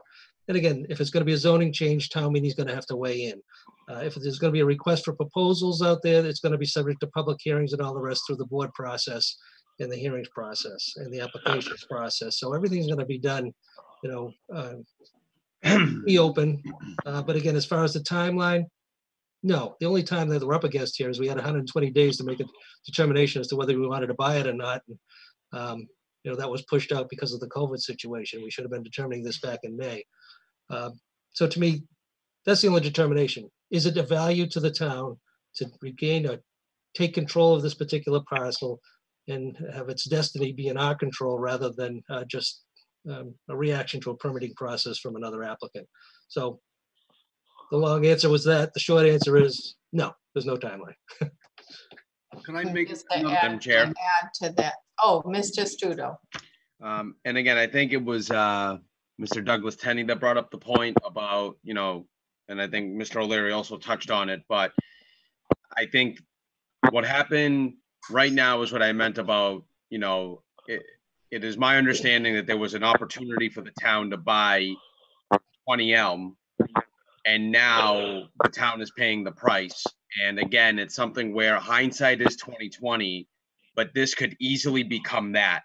Because actually, I feel like there's even more room than even 20 Elm. And again, I'm not, don't quote me on that. So I think that that reason alone, I think people should consider that. I mean, just by last year, seeing what happened on another piece of property the town could have owned that many back then thought was not worth it. So I just think that that alone should be a very strong, just kind of determinant when you're thinking about this, that sometimes, the end goal can be something as simple as holding on to land so someone else doesn't do something you don't want, rather than, as Mr. O'Leary said, kind of set a deadline on what to put on it. Thank you. Thanks, Mr. Studo. And if I can just add to actually what Mr. Gannon mentioned in utilizing that RFP process, that's actually what the board did and the town did with the JT Berry parcel. And we got varied responses to the RFP, throwing it out there with the possibility that, we might be doing zoning changes if it's a good enough proposal. We're not there yet, but we do have the ability, like Mr. Gannon said, to utilize the RFP process to see just what the appetite is there for development, and either working with the developer, working with a nonprofit, working with for-profit to develop the parcel, or we would be able to have the ability to see what's out there for proposals, and also have the ability to accept or reject any and all of them. Not accept all of them, but accept the best one and reject all of them if we had to, and go out and do it again. So very similar to what we did with the JT Berry parcel. And that is by virtue of what we accepted, the reason why we actually have funds set aside for this type of an acquisition. So that I hope that, Mrs. Tenney, do you have any other questions on that? Does that answer your questions? And do you have any other input that you wanted to give on that? Muted. Yeah, no, that's fine. Just that we did have that other property that we purchased several years ago, spent a lot of money on, and there's not even access. So that was my only concern. I've got one follow-up question I'd like to ask about taxes. Is this you, Mr. De Niro? Yes, it is. Okay. Mr. De Niro. Yeah, my question is, I guess if you're buying something, the town is buying something, you're buying it for a future income stream. So basically, you're buying it in order to build future tax-based revenues. So my question is, if the electric company, I forget his name, Coviello. If his company purchased the land and it brings another business in town, and there's not a lot of business in North Reading, how much does that add to the tax base of the town? And what would be the tax base of the town if the town bought it and sold it to a developer? And let's say you develop 5 lots on it. I don't know what the number of lots would be if the town bought it and sold it, but what do you perceive? Best guess, I guess, because you haven't done any planning on it. What would be the difference in the tax base if the town bought it and sold it versus Coviello and putting his business on it?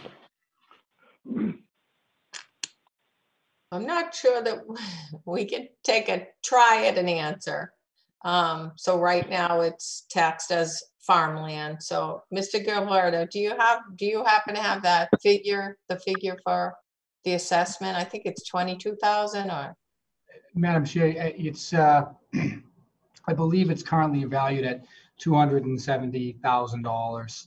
I can confirm that while we're going through this. We don't have a pro forma or the details of a specific residential development proposal to be able to compare to. Similarly, the value if developed for an industrial or other purpose would depend upon the nature of the specific development and what were to go in there, through the approval process. So I think it's difficult for us to quantify that. I think I can, generally answer it by saying that we often hear when we go out for market analysis for town-owned land, including with the Pulte property, that the highest and best use is often flagged as residential use for property here in North Reading, and that's obviously a reflection of our neighborhoods and residential home values. But that's more of a general statement than it is a specific one related to a specific property or this specific property. I think that's probably the best I can give you for an answer at this point in time. I will check back in a moment to give you the number on the value to confirm that. Okay, and the current taxes assessed. Mr. Wallner. Just to be sure I understand it too, the property is zoned residential, and if Caviello was to try to bring his business into it, he would have to get a zoning change, which the town would have to approve. So even if his intent is to create a commercial space, he cannot do that unless we give a permit to do that. Is that correct? Yes. Thank you.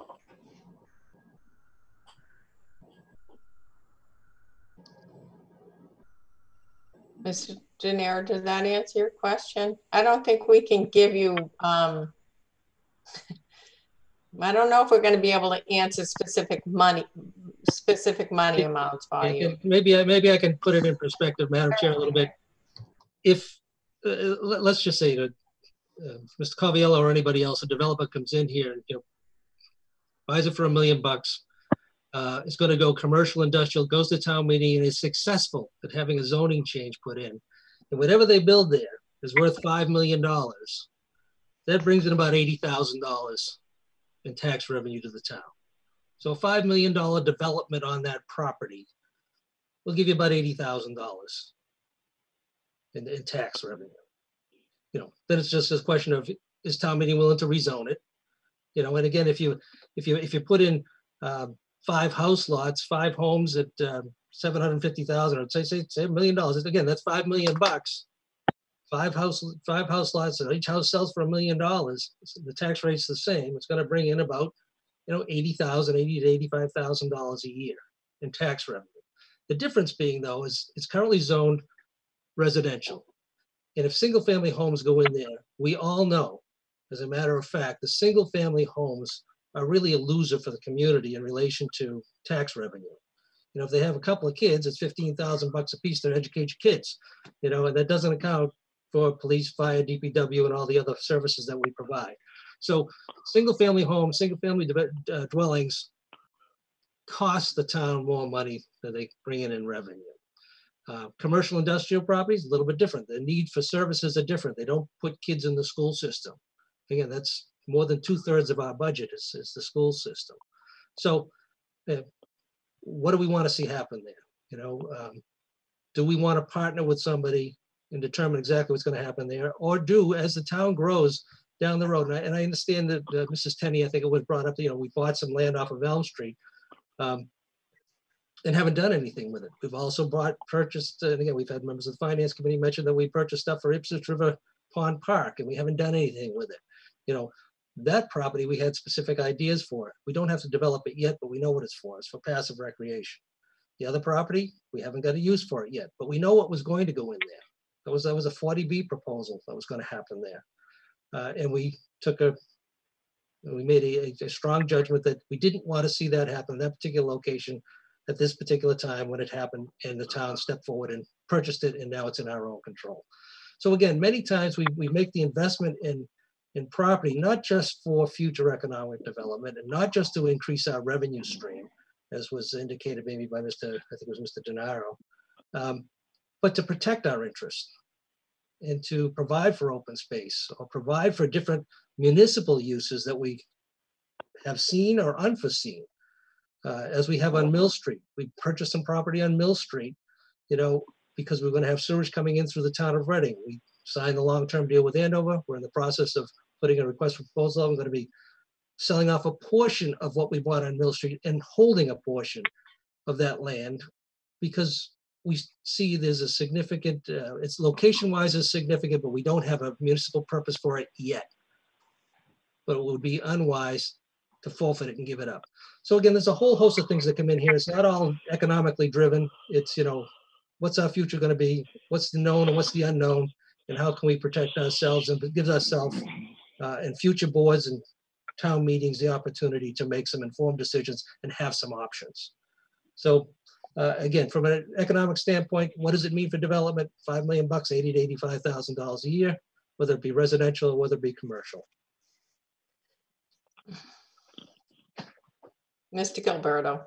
Just to follow up, Madam Chair, the last known sale price for the property was $270,000.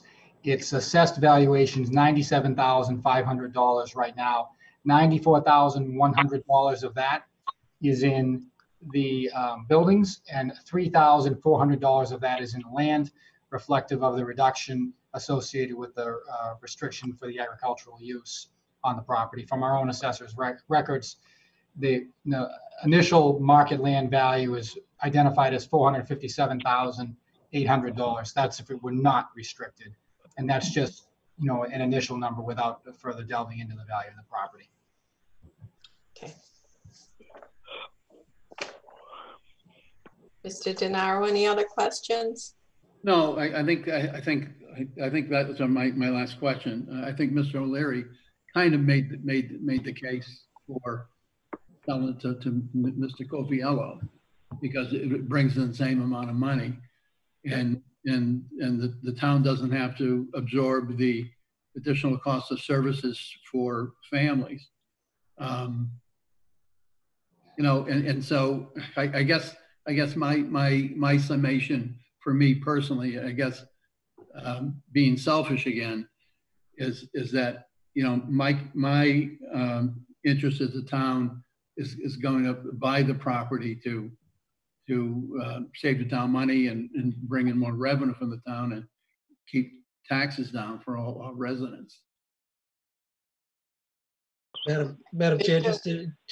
O'Leary. Yeah, so Mr. Donato, you know, whether it be Mr. Coviello or any other future developer, and again, Mr. Coviello, I have the highest regard for. He's an active member of the community for a number of years and volunteering, and you know, just an outstanding individual whose character is not being called to question at all. In other words, if I had to partner with a developer, he'd be one of the people I'd be more than interested in talking to, because you know, he says what he means what he says, and he has the town's best interest at heart.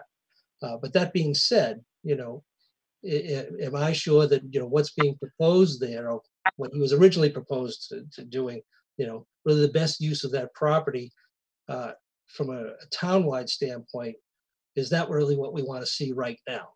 You know, and we could still partner with somebody like a Mr. Coviello, but we would be in control as to what type of businesses would go there, what type of development, the density of it, and how it's going to be laid out through a request for proposal type process.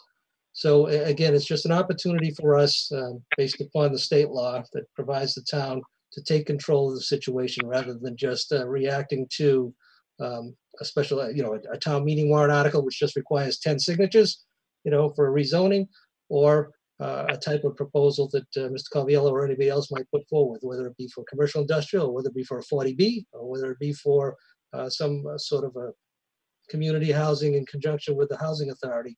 You know, why not take control of the situation now? Again, I don't see it from an economic standpoint as being a loser for the community at all, because this is the fair market value of it as it stands right now. And again, if sewerage comes down the road, as I anticipate it's going to in the next decade or so, you know, the value of the property increases substantially. And maybe that's when the town wants to take some action too. So yes, maybe I did support the argument for commercial industrial development because it doesn't put kids in the school system. But then again, you know, housing needs are substantial too, and we have an obligation to meet them. So, but future boards and future town meetings will make those determinations, and I think we should provide ourselves the option. Thanks, Mr. O'Leary. And I think it's important to note that this came to, again, it came to our attention because there is a bona fide purchase and sale agreement between Mr. Coviello and the sellers, the Magliozzi's. That doesn't bind Mr. Coviello to only putting an industrial use in there if he gets permitting for it. He could develop it as a residential development or whatever he's allowed to do under the zoning or whatever he's allowed to do under permitting.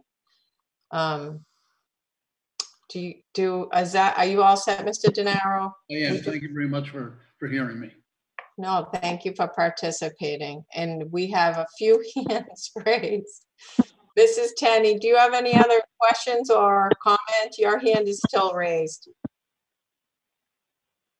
No, okay, thank you. All right, we have Andy. Can you please identify yourself for Hi. the Yep, Andy Schultz, 4 Central Street, North Reading. You guys look very good up there. Couple of things. Just watching the hearing, and I was on the board when this first came to light.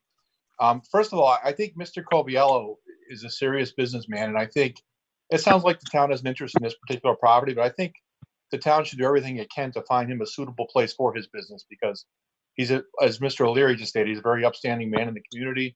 He's volunteered his time on a lot of different boards, and I think it behooves us as a town to find him a home for his business. As far as this parcel is concerned, I was for the purchase of it. I look at it as a potential place for senior housing. I know we had talked about the area off of Carpenter Drive in the past, but if you can have a parcel like this that you're going to eventually have sewer, and I would say 5 to 7 years or so if it gets pushed, I think it's going to be a lot cheaper to build some kind of a significant housing project if you have a wastewater solution than if you're dealing with septic. And also being so close to the river, it's obviously much more environmentally friendly if there's a sewer system there. We're not leaching towards the river and the watershed. So I think it's very important that the town looks at this as a kind of a land deal, as a number of the members have pointed out tonight, and I think correctly so. I don't see the town losing money on this down the road. I think it might have been Mr. O'Leary who just said you're paying fair market value for it. It could be sold off if you wanted to sell it off, but I think it's a parcel big enough that you can put something of significance on there. And again, we can't lose sight of the fact that if you can tie into a sewer system, you can build something much more substantial. Just look at 28 right now. The lack of a wastewater solution limits what we can build. And I think this is something that we really want to buy it for the long term. And I don't think you have to decide right away what you want to do with it. Thank you. Thank you, Mr. Schultz. We also have Paul B. with his hand up. Hi, this is actually Marcy Bailey. Marcy Bailey. Hi, everyone. I hope everyone's well. I just wanted to weigh in and agree with Mr. O'Leary, Mr. Schultz. I do think that the town should acquire this property, have it under our control, and determine the best use for the town overall. I do have a question, though.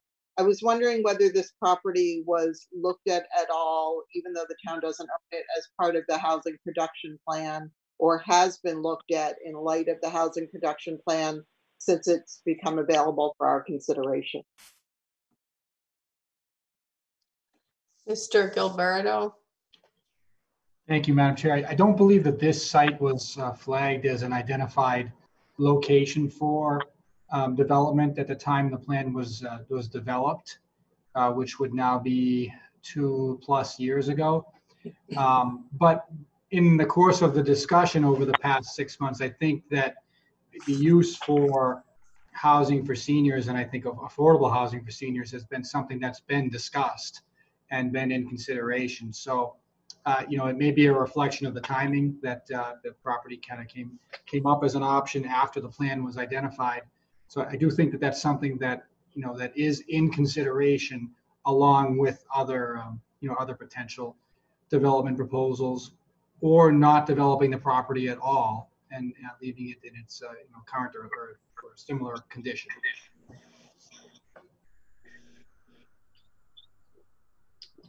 Madam Chair, I know a planner is online. I don't know if Danielle can weigh in a little bit as what the Planning Commission has discussed or hasn't discussed to date, because I haven't heard either. The Planning Commission hasn't taken a formal position on whether to support the article, but in some recent meetings when this has come up, the members have expressed their support for the town acquiring the property, although no vote has been taken. Some ideas for possible uses or just to conserve it as open space have been ideas that have been floated. But no, it was not looked at as part of the housing production plan, though affordable housing and senior housing have been some possibilities that have been mentioned. So this wasn't available when that plan was created. So it could not possibly have been considered. That's correct. Do you have any other, thank you, Mrs. McKnight. Mrs. Bailey, do you have any other questions or input? No, I do not. Thank you. Okay, thank you for participating. Mrs. Gonzalez. Just on that note, for Mrs. Bailey, as a member of the Housing Authority, we did send a letter of recommendation. It's something that we'd be interested in and talked about. Thank you, Mrs. Gonzalez. All right, we have, we still have a number of people. I can see Andy and Marcy's hand raised, but I know you're all finished with your comment. Does anyone else who's attending want to comment or ask questions? If you could just state your name and address. I don't see any other hands raised either. Me neither. Okay, let me just check the chat room. Oh, I see Mr. Kaufman. Oh, withdrawn. Thank you. All right. Okay, seeing no, we still have the next article to move on to, so. Madam Chair, I know that Mr. Coviello made another proposal for the board's consideration in relation to, in whatever new facility he were to build there, would provide some recreational space. And I think it's important for the public to understand, and again, if Mr. Coviello is willing to share his opinion as to what his plans are, or Mr. Dimitri, who represented both parties here, you know, what the proposed plan is, so that the public can be well aware as to a choice. Do you want to buy it, or do you want to allow something like allow this to happen? I think that's important if they're willing to share it now. You know, if they're not, that's fine too. But I know that at one public meeting, they did offer some recreational space in conjunction with the concept they had of relocating his business there, which again would require a zoning change. But if they're willing to offer that up in this public hearing forum, I think that's important for the public to hear also, if they're interested. Okay, well, I think we need to move on to a discussion of the next article. Well, that would be under, this is the turkey farm. So right. And if they wish to, it's to acquire, it's whether or not the town should acquire the turkey farm. So, right. And the public should know, and I would expect that if they don't know when to share it now, they're going to share it on Saturday as to what the plan is, because one of the questions that's going to be asked, that hasn't been outright asked yet, is, you know, what is the proposal? You know, what is Mr. Coviello planning on doing there? What would he like to do or see done? And, you know, let the public know. I do see Mr. Dimitri, and I do see Mr. You're obviously under no obligation to discuss this, but if you'd like to share that, either one of you, I think I see Sergio, which I think might be Mr. Coviello. Yeah. You don't have to, but if you would like to share what the potential development is there that you're planning, if the town doesn't move forward with it. No. Okay.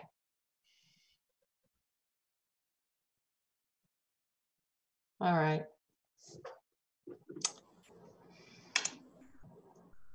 Okay, I don't see or hear from them, so we can move on to Article 2. Madam Chair, I'm just going Mr. to, Gilberto. I'm going to mute folks just for a minute while I go through the presentation, then I will Thank you. unmute.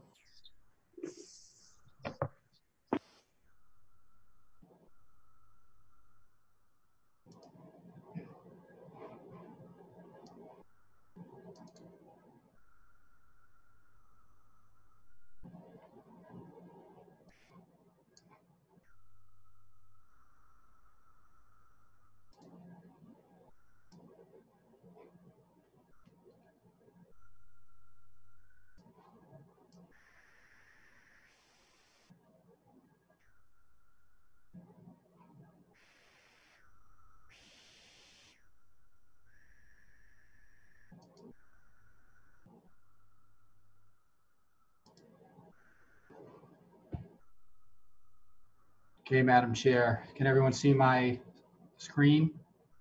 Great. Article 2 is related to the acquisition, appropriation, and conveyance associated with 4 and 12 Concord Street. The request at town meeting is for authorization to acquire the properties and to appropriate $980,000 from the proceeds of the sale of town-owned land for the purchase as well as to demolish buildings on the properties.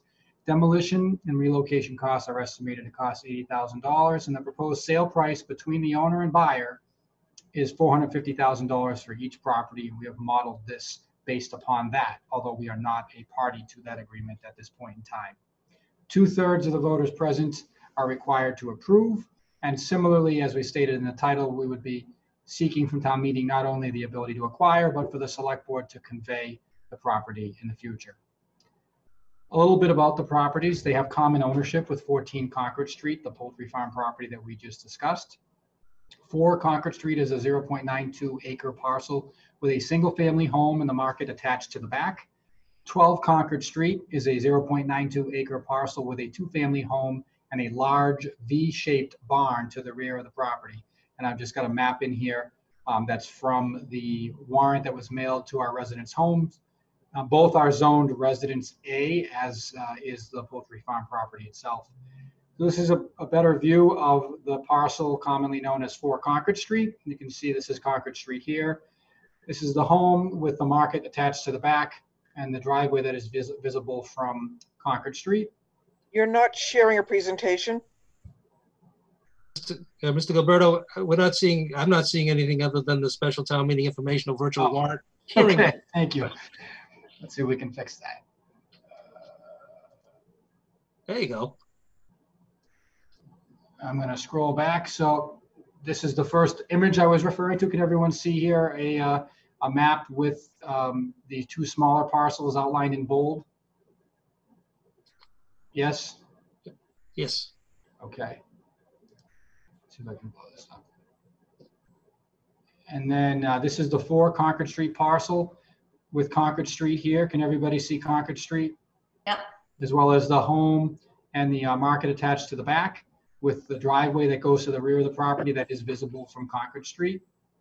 And this is the next door parcel, number 12 Concord Street. The 2-family home is in the front and the large V-shaped barn is to the rear of that property. You can see that this driveway that I referenced earlier sort of traverses both parcels. A little bit about why these 2 properties are on the warrant. Number 12 Concord Street, the owner has entered into a purchase and sale agreement for 12 Concord Street, which is that 2-family home and the V-shaped barn.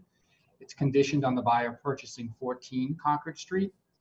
Number 4 Concord Street, the owner has also entered into an option agreement contingent upon the buyer purchasing 14 Concord Street for 4 Concord Street, the single-family home and market, requiring the owner to offer 4 Concord Street to the buyer if he chooses to sell that property in the next 3 years.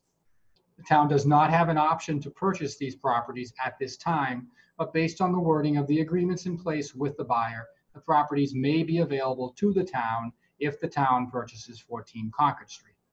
Accordingly, the select board is seeking authority to potentially acquire these properties based on the conditions outlined in the agreements between the owner and the buyer, but subject to further negotiation at a later point in time.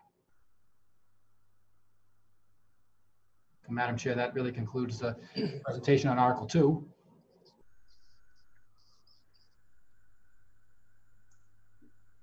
Thank you, Mr. Gilberto.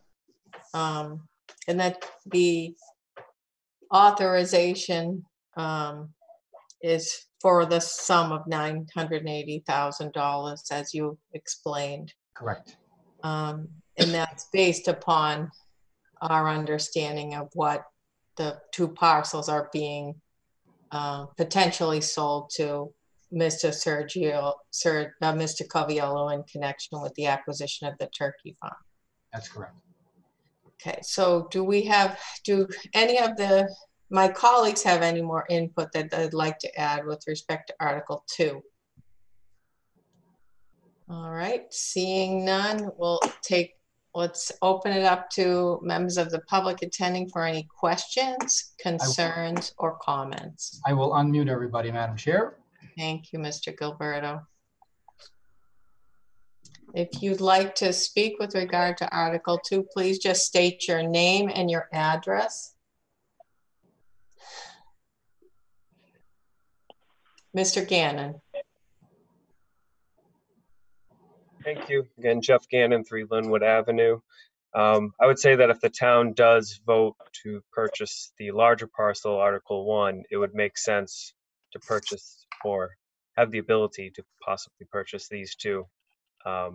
Because my assumption is, and this is my question is, has there been any thought or what is the ability to combine the 3 adjacent lots that are in question in Article 1 and 2 and consider that in terms of future plans for the town? Thank you.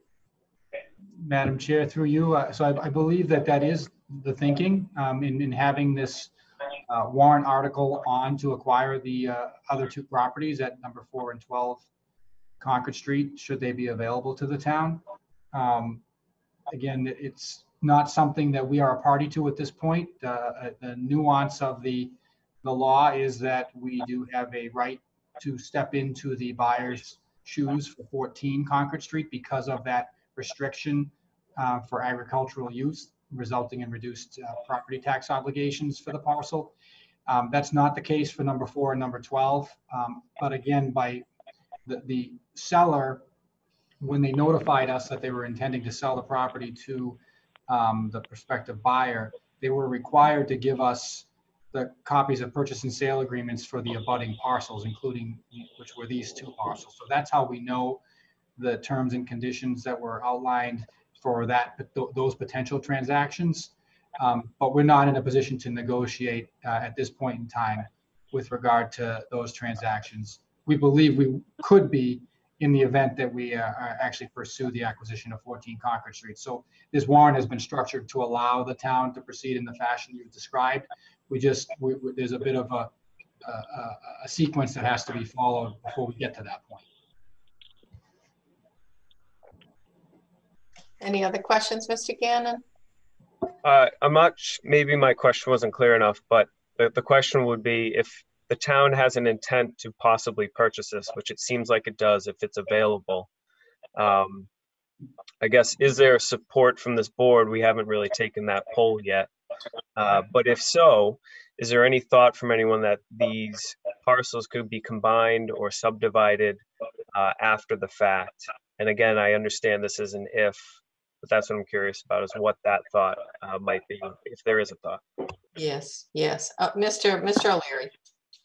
Yes, and I believe the board members will speak for themselves. I believe there's a majority of the board that believes that it's important for us to have the ability to purchase, into negotiations to purchase these other 2 properties along with the turkey farm. Again, you're talking about 113 feet worth of frontage for the turkey farm. And in total with the 3, you've got over 500 feet of frontage.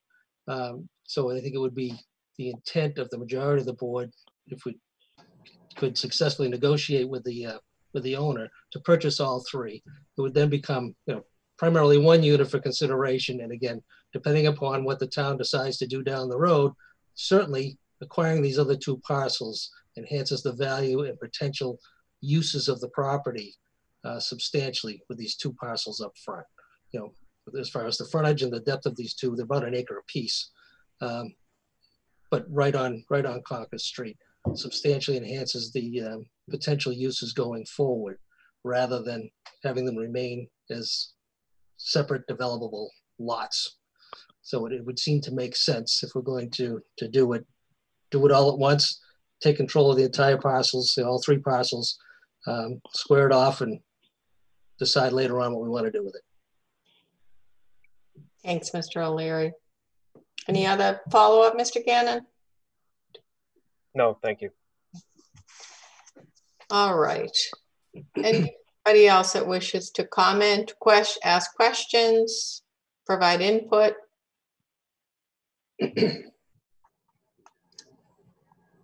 I'm seeing none. Seeing none in the chat. Unmuted everybody again. Not hearing anybody. Okay. Okay. So the next article, the operating budget. Madam Chair, through you, Article 3 would amend the fiscal year 2020 operating budget. As I mentioned at the beginning, this article was placed on the warrant when we were anticipating that the meeting would occur on May 11th. And so we were looking to request action on a financial matter prior to the June annual town meeting. This meeting has obviously been delayed beyond the end of the fiscal year and beyond the June annual town meeting. And the action that was required on May 11th was actually taken on June 29th. And so we are therefore not expecting any action to be requested, and would be recommending that the board move to pass over the article on the floor of town meeting.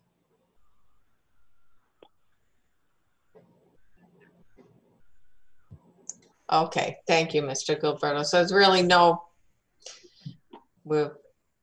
nothing to address with respect to Article 3.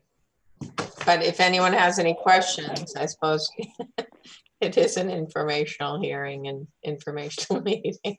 Does anybody participating have any questions or comments or input? I'm seeing none. All right. Okay, so that, if there's no other comment or discussion, I think that concludes the informational hearing.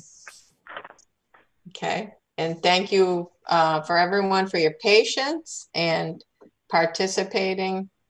And hopefully we still have an opportunity, if there's any further questions, to submit them, and we'll try to get the answer to them. And of course, we do encourage your attendance in person at the town meeting this Saturday, August 8th, at the Arthur Kenny Field. They did a wonderful graduation ceremony, so that we have a sort of a benchmark to go by in terms of distancing and speeches and talking and everything else like that. So hopefully we will see you at the August 8th town meeting. I think the weather's gonna be good too, it looks like. So good for us. Lucky for us so far. I hope so. No rain dances out there. Okay, thanks for joining us on that portion. So we're gonna move on to the next order of business. Are you gonna, Madam Chair, are we gonna be making a recommendation on these articles tonight? Let me just take a quick look at do we have votes in the packet? We do, Madam Chair. Okay, all right, so I think we've talked about it enough as a board, but if there's anything else, and then do I have a motion? If there's anything else the members would like to discuss on this, otherwise, do I have a motion? Yes. Madam Chair, I move to recommend a town meeting, Article 1, 14 Concord Street.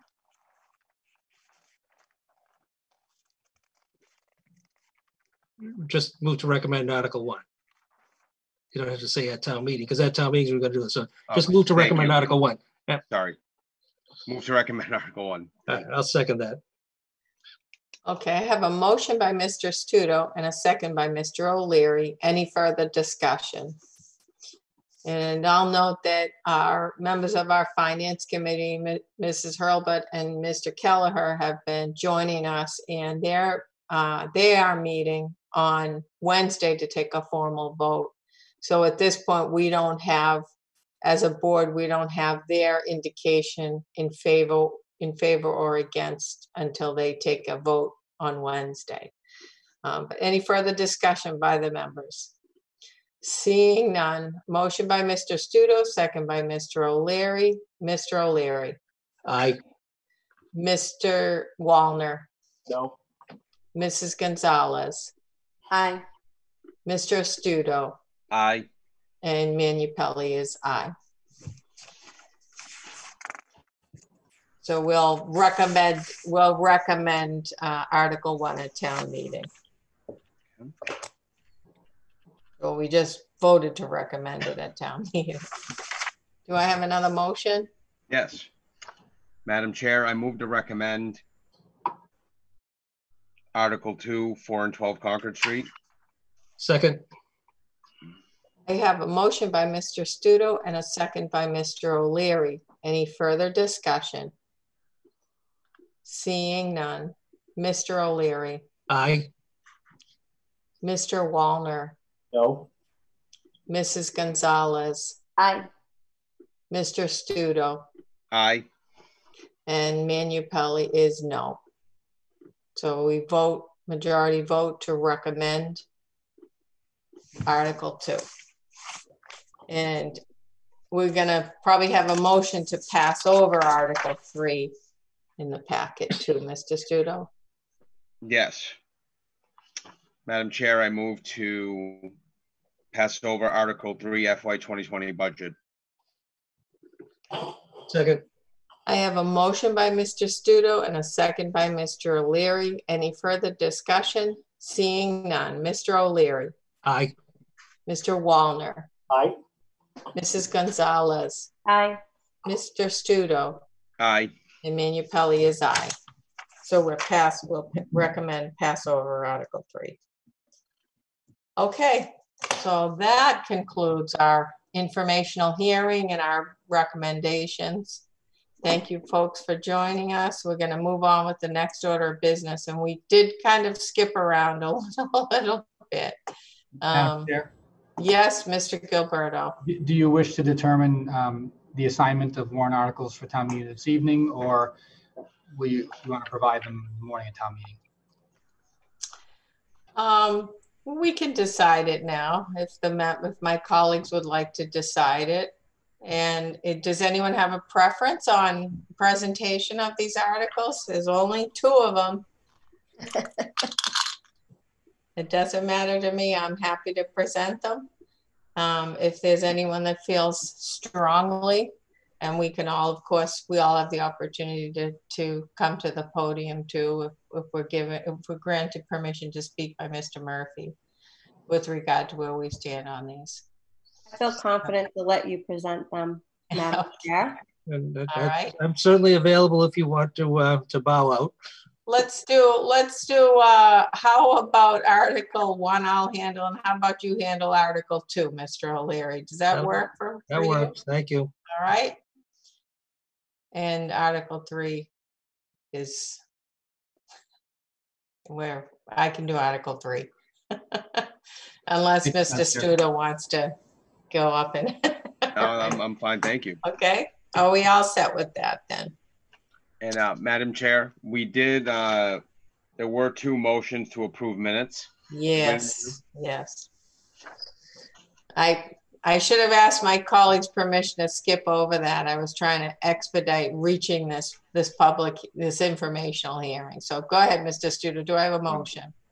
Madam Chair, I move to approve the July 2020 regular session minutes as written. Second.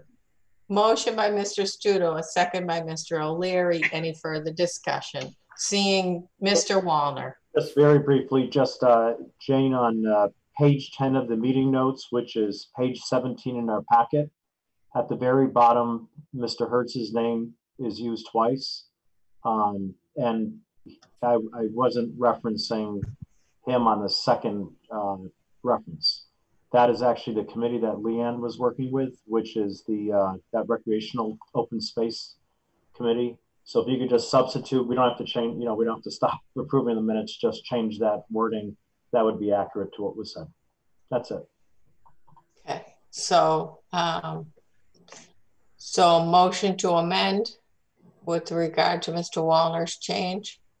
Motion to approve as amended by Mr. Wallner. Do I hear a motion to approve as amended by Mr. Wallner? Yes. Okay. Mr. Sure, a second. Motion to approve as amended by Mr. Studo, seconded by Mr. O'Leary. Mr. O'Leary. Aye. Mr. Wallner. Aye. Mrs. Gonzalez. Aye. Mr. Studo. Aye. Thank you. And Madam Chair, I move to approve the July 2020 executive session minutes as written. Second. Motion by Mr. Studo, seconded by Mr. O'Leary. Madam Chair, Yes, Mr. Gilberto. just for the edification of the members, there was an area in those minutes that was highlighted in yellow. The only reason it was highlighted is because it was something that that Jane had asked me to just double check. And normally once I do that, I remove the highlight, and I failed to do so on Thursday when I was finishing that. So if that caused any confusion, I apologize for that. But they are, in our opinion, ready for approval. I thought those comments were worth highlighting myself. They were yours, Madam Chair. Thank you. And we won't get into a discussion of it until we vote to release them, however. Okay. All right, so Mr. O'Leary, so I had a motion by Mr. Studo, a second by Mr. O'Leary. Mr. O'Leary. Aye. Mr. Wallner. Aye. Mrs. Gonzalez. Aye. Mr. Studo. Aye. And Manu Pelley is aye. All right.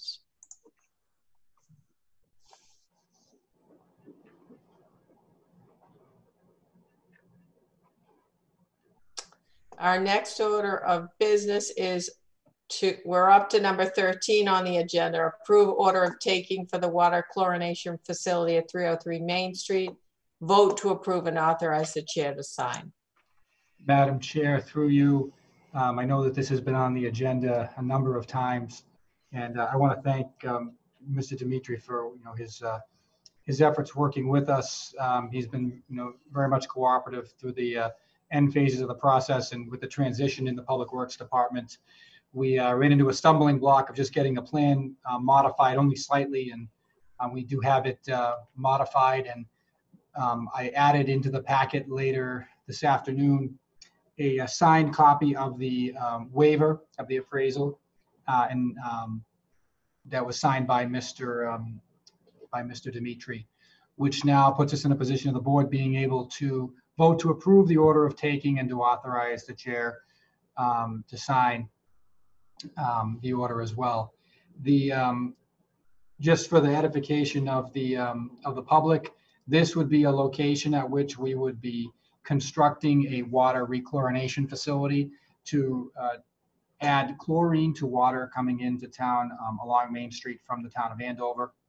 The consideration would be the payment of a sum of $131,250, as well as some restoration and improvements to the parking lot at the property, namely finish paving and crack sealing the construction trench, crack sealing and seal coating the entire parking lot, and repainting the lines and markings on the parking lot surface, which would again restore it to a complete status. We have gone out to bid for the construction that would take place at this location, and we do have bids in, and we're reviewing them now through that process. So it very much is timely. And again, all of this work is funded through an appropriation, including state Mass Work grant funding, not to exceed $6 million as approved in the October 2018 annual town meeting. Okay. Thanks, Mr. Gilberto. Any questions for my colleagues? Just a comment, Madam Chair. I just want to say that this is a culmination of efforts on the part of the administration, DPW, Water Superintendent Mark Clark, a good friend and former colleague, Mr. Masseri. There were no less than 7 different properties that we entered into negotiations with in order to site this facility. So it took a considerable amount of effort, time, and energy and effort to come to a situation which didn't require eminent domain taking. It was a friendly purchase, which is what we tried to avoid at all costs. And again, just to reiterate, 7 different properties, all in lengthy discussions with each one of these property owners. Some properties we thought were going to go through, fell through. And again, Mr. Dimitri has been a pleasure to work with. And again, the siting of it is almost perfect as far as meeting our needs. So it's wonderful that it's coming to a closure and we can move forward with another step in getting all our water from Andover and treating it in an appropriate manner. So again, I applaud everybody's effort, particularly Water Superintendent Mark Clark, Patrick Bauer, my previous Superintendent of Public Works, Town Administrator, and again, Mr. Masseri and everybody else that was involved, Town Engineer, a whole host of people, and our consultants. So thank them all, and I'm glad we're at this point. Thanks, Mr. O'Leary. And this was the one that was recommended to us as the best possible location to place this facility as well. So that did have a lot to do with informing our decision on moving forward with this parcel. So this is something that we have addressed and spoken about. It just was a matter of time getting this paperwork finalized.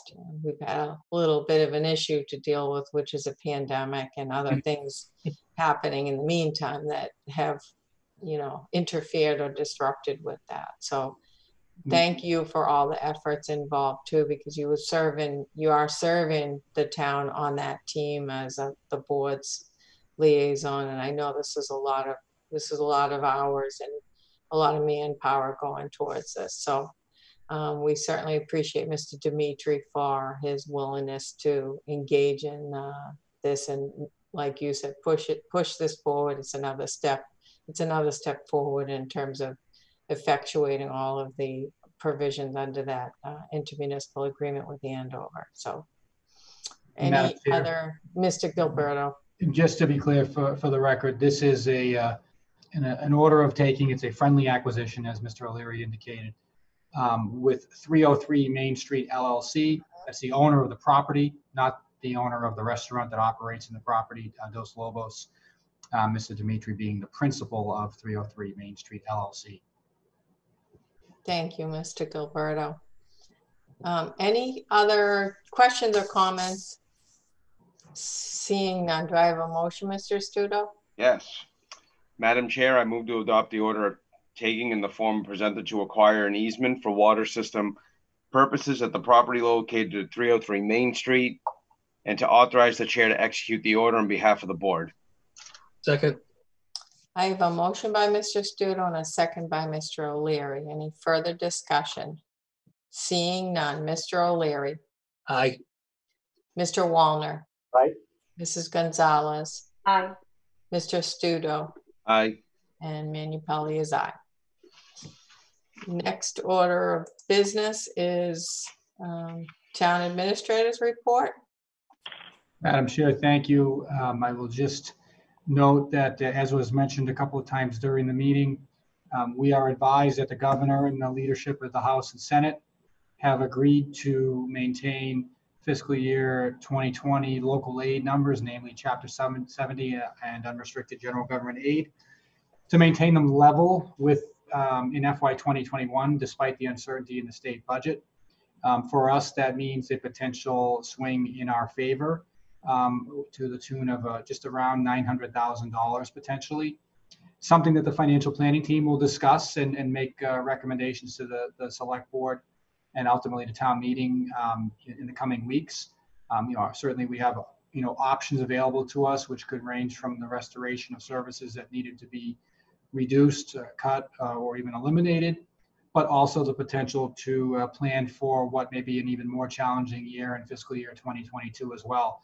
So that's something that we'll discuss with the financial planning team and come back with recommendations for in the late summer and early fall in advance of that October town meeting.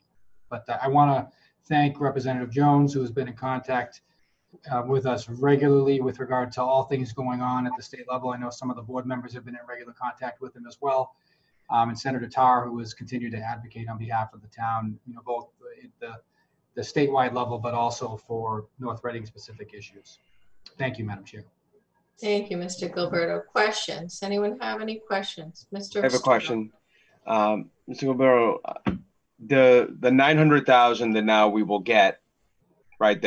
So we're, to clarify, so we weren't, when we did the budgets, remember when people, we took into account a 10% reduction, whatever the number was, I can't remember.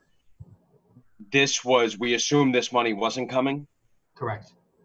Okay, and now, would it be something, and I know, Mr. Menipelli and Mrs. Gonzalez is the financial planning team, but before we would decide on any of the things that had to be cut or not appropriate, will things be taken into account such as, I know that I asked a question of the finance director a couple of weeks back that property tax collection for last quarter was 300,000 light, so is that the kind of things that would first be, we would have to offset? Like meaning a loss of revenue, or was that already figured in as well, that we were going to have that kind of a gap? So we would look at the performance of all of our revenue and expenditure areas and make a recommendation. So, I don't want to, mislead anybody that, is, almost $1 million sitting on the table ready to be spent. We're going to, like the state we'll have the benefit of additional months worth of trend to look at and make those determinations. And as is the case at their regular meetings, the financial planning team will look at those things and consider them, Mr. Studo. Okay. Thank you. Mr. O'Leary. Yeah, I think, we went through a pretty painstaking process over the last several months, the financial planning team, the board, the administration, school administration. We made some difficult decisions, and we were able to make them without layoffs, which not a lot of communities can say. And I think if we, and everybody's of the same mindset, that the upcoming fiscal year, not the one we're in right now, but the following one, could be even worse. So I think it's important, and I'm sure the chair and vice chair will bring back and talk to the administrator and the finance director about this. But to me, let's stay the course and keep this money in the bank, because I think it's and all indications are it's not going to be very good going forward. So it's if we can, let's hold the money back, hold it available for the next fiscal year, unless something else catastrophic comes upon us. But I think we set a pretty good course. I think the administration on the school side and this side, general government side, has done a very good job of preparing in the upcoming fiscal year. So I think we need to just hold on to it and be conservative. I like that. Yeah, and I'd be in agreement. I think one of the things that we know is our revenue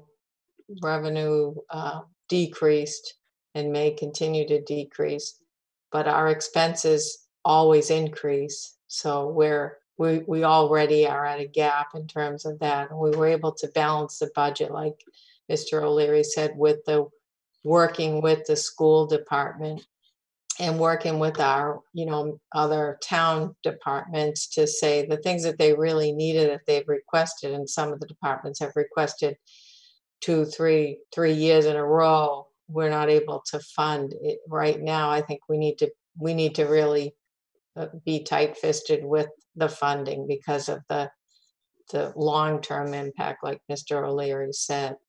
But there's a whole team. There's a financial planning team, and there's a finance committee, and there's a lot of different people that have been involved with tracking the stabilization funds and the stabilization of the town's fiscal stability of the town for a long time. So those are all people that would have to have input. And certainly we'd want to see to it, to see the school had some objectives that it had on what it presented for a budget. It had to revamp what it was trying to do with its budget. And that's another thing we did and they did. So, but I'd be in agreement with that, with what Mr. O'Leary and Mrs. Gonzalez have said. Hang on to it. We don't know what the future holds. We know even with this plan for the kids to go back to school, we just don't know what that's going to involve, or what. There's so many unknowns right now with this pandemic. So,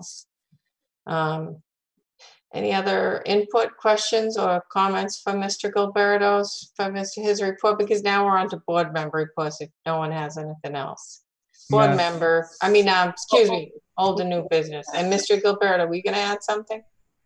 Yeah, I was just going to say that, that I've been in contact with the town clerk, and I think, as everybody knows, mail-in ballots are an option available for the state preliminary election coming up in September. And we've seen a very heavy volume of requests coming in. So the town clerk will be adding additional election worker staff, assisting her office in the coming weeks after consulting with me. And she does have the appropriation of funding available to support that, based on the reduced costs that we've seen in some other areas for elections. But it has been very busy with requests coming in and us responding to those requests in the past weeks since those cards were mailed in. And the clerk, to her credit, has kind of quickly identified that there was a need for some adjustment, and she has requested, and I've approved that. I believe that concludes my report at this point. Thank you.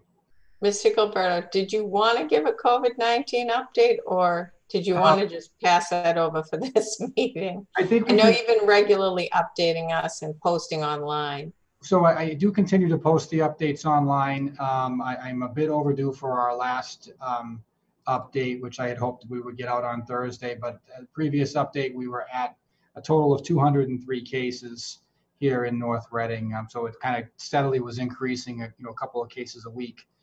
I think folks may be aware that our public health nurse, she will be stepping down from the position, and we're going through a transition. We've got a couple of options that we're looking at for temporary services, and we have an ad on the street for a longer term substitute.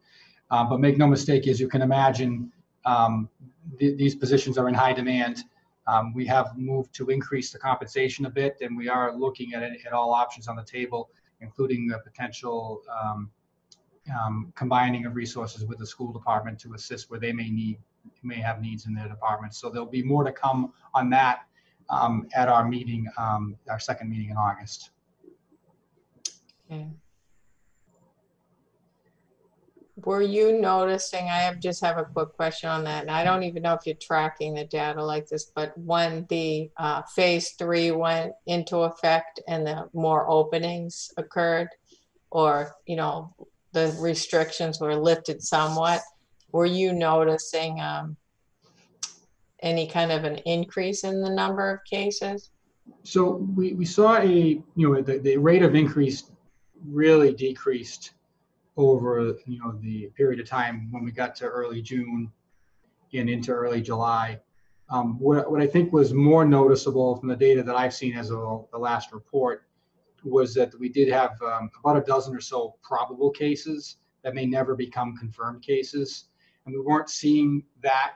We saw that in the very, very beginning, the first week or two, and then that sort of went away, and now that's come back a bit. So I don't know if if that's something that will resolve itself or something that will fold into the larger case volume.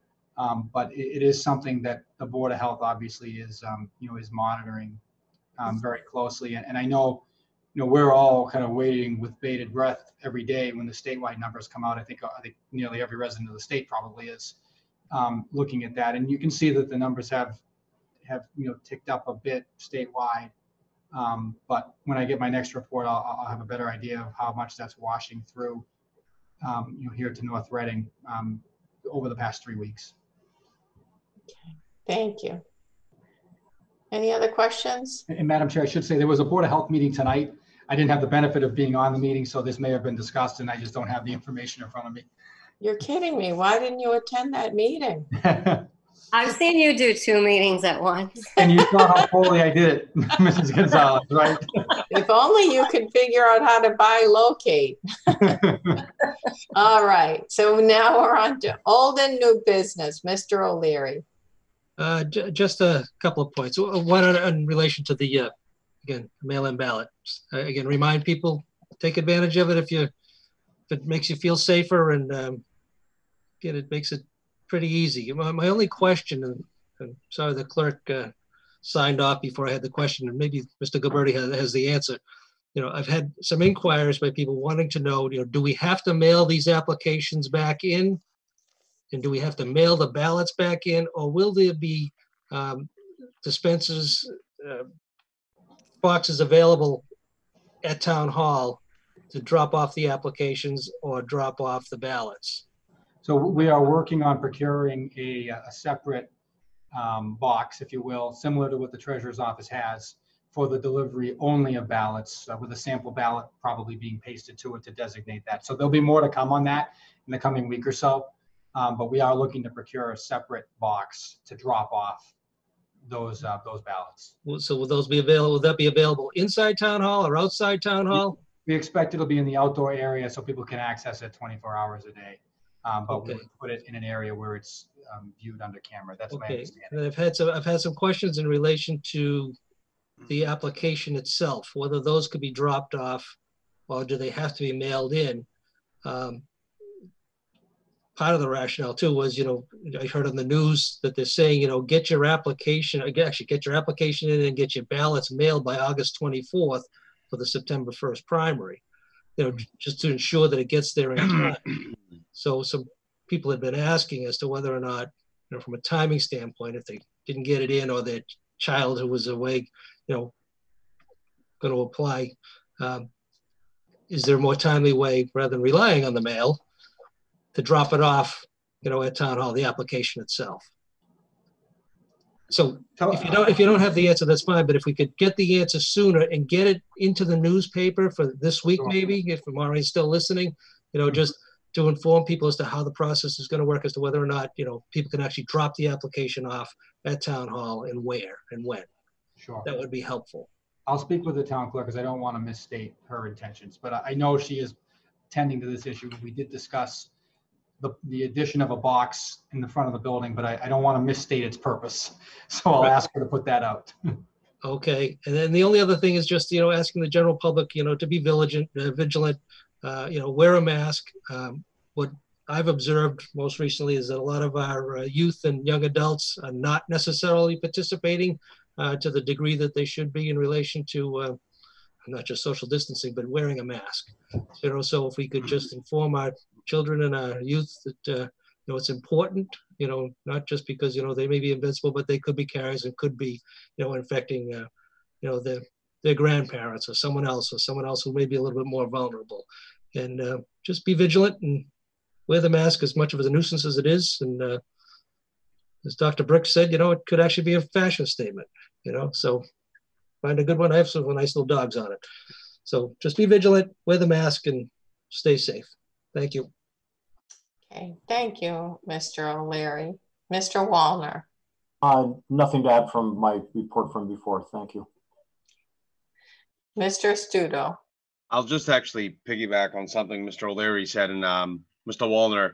It was funny, you mentioned last week about how they match the signature, and a client of mine brought up a good point that if you get anyone asking, how to do it, how people have multiple signatures. I just like to inform that I have multiple signatures. You want to match the one on your license, because a way to avoid fraud, if I sign it fully Vincenzo Studo, which I never do at anything at the registry, it's not gonna match the signature. So just something to point out, that a client told me today that a friend of his that used to work at the register made a point that, not everybody has the same signature all the time. And if it's very different, like if you sign full name sometimes, and sometimes just like first initial, last name, that will trigger something. And if they err on the side of caution, they will not count your vote.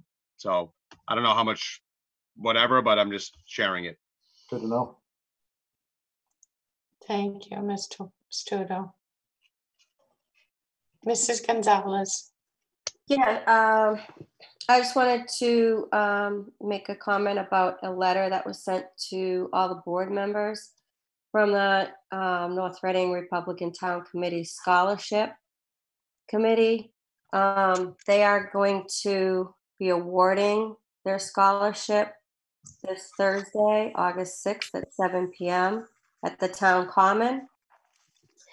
They do this every year, and I've attended before, and I will be attending again. They ask what the American flag means to you, and they award the scholarship every year. And this year is Lauren Ann Sullivan. And in the letter, it notes what a great leader she's been.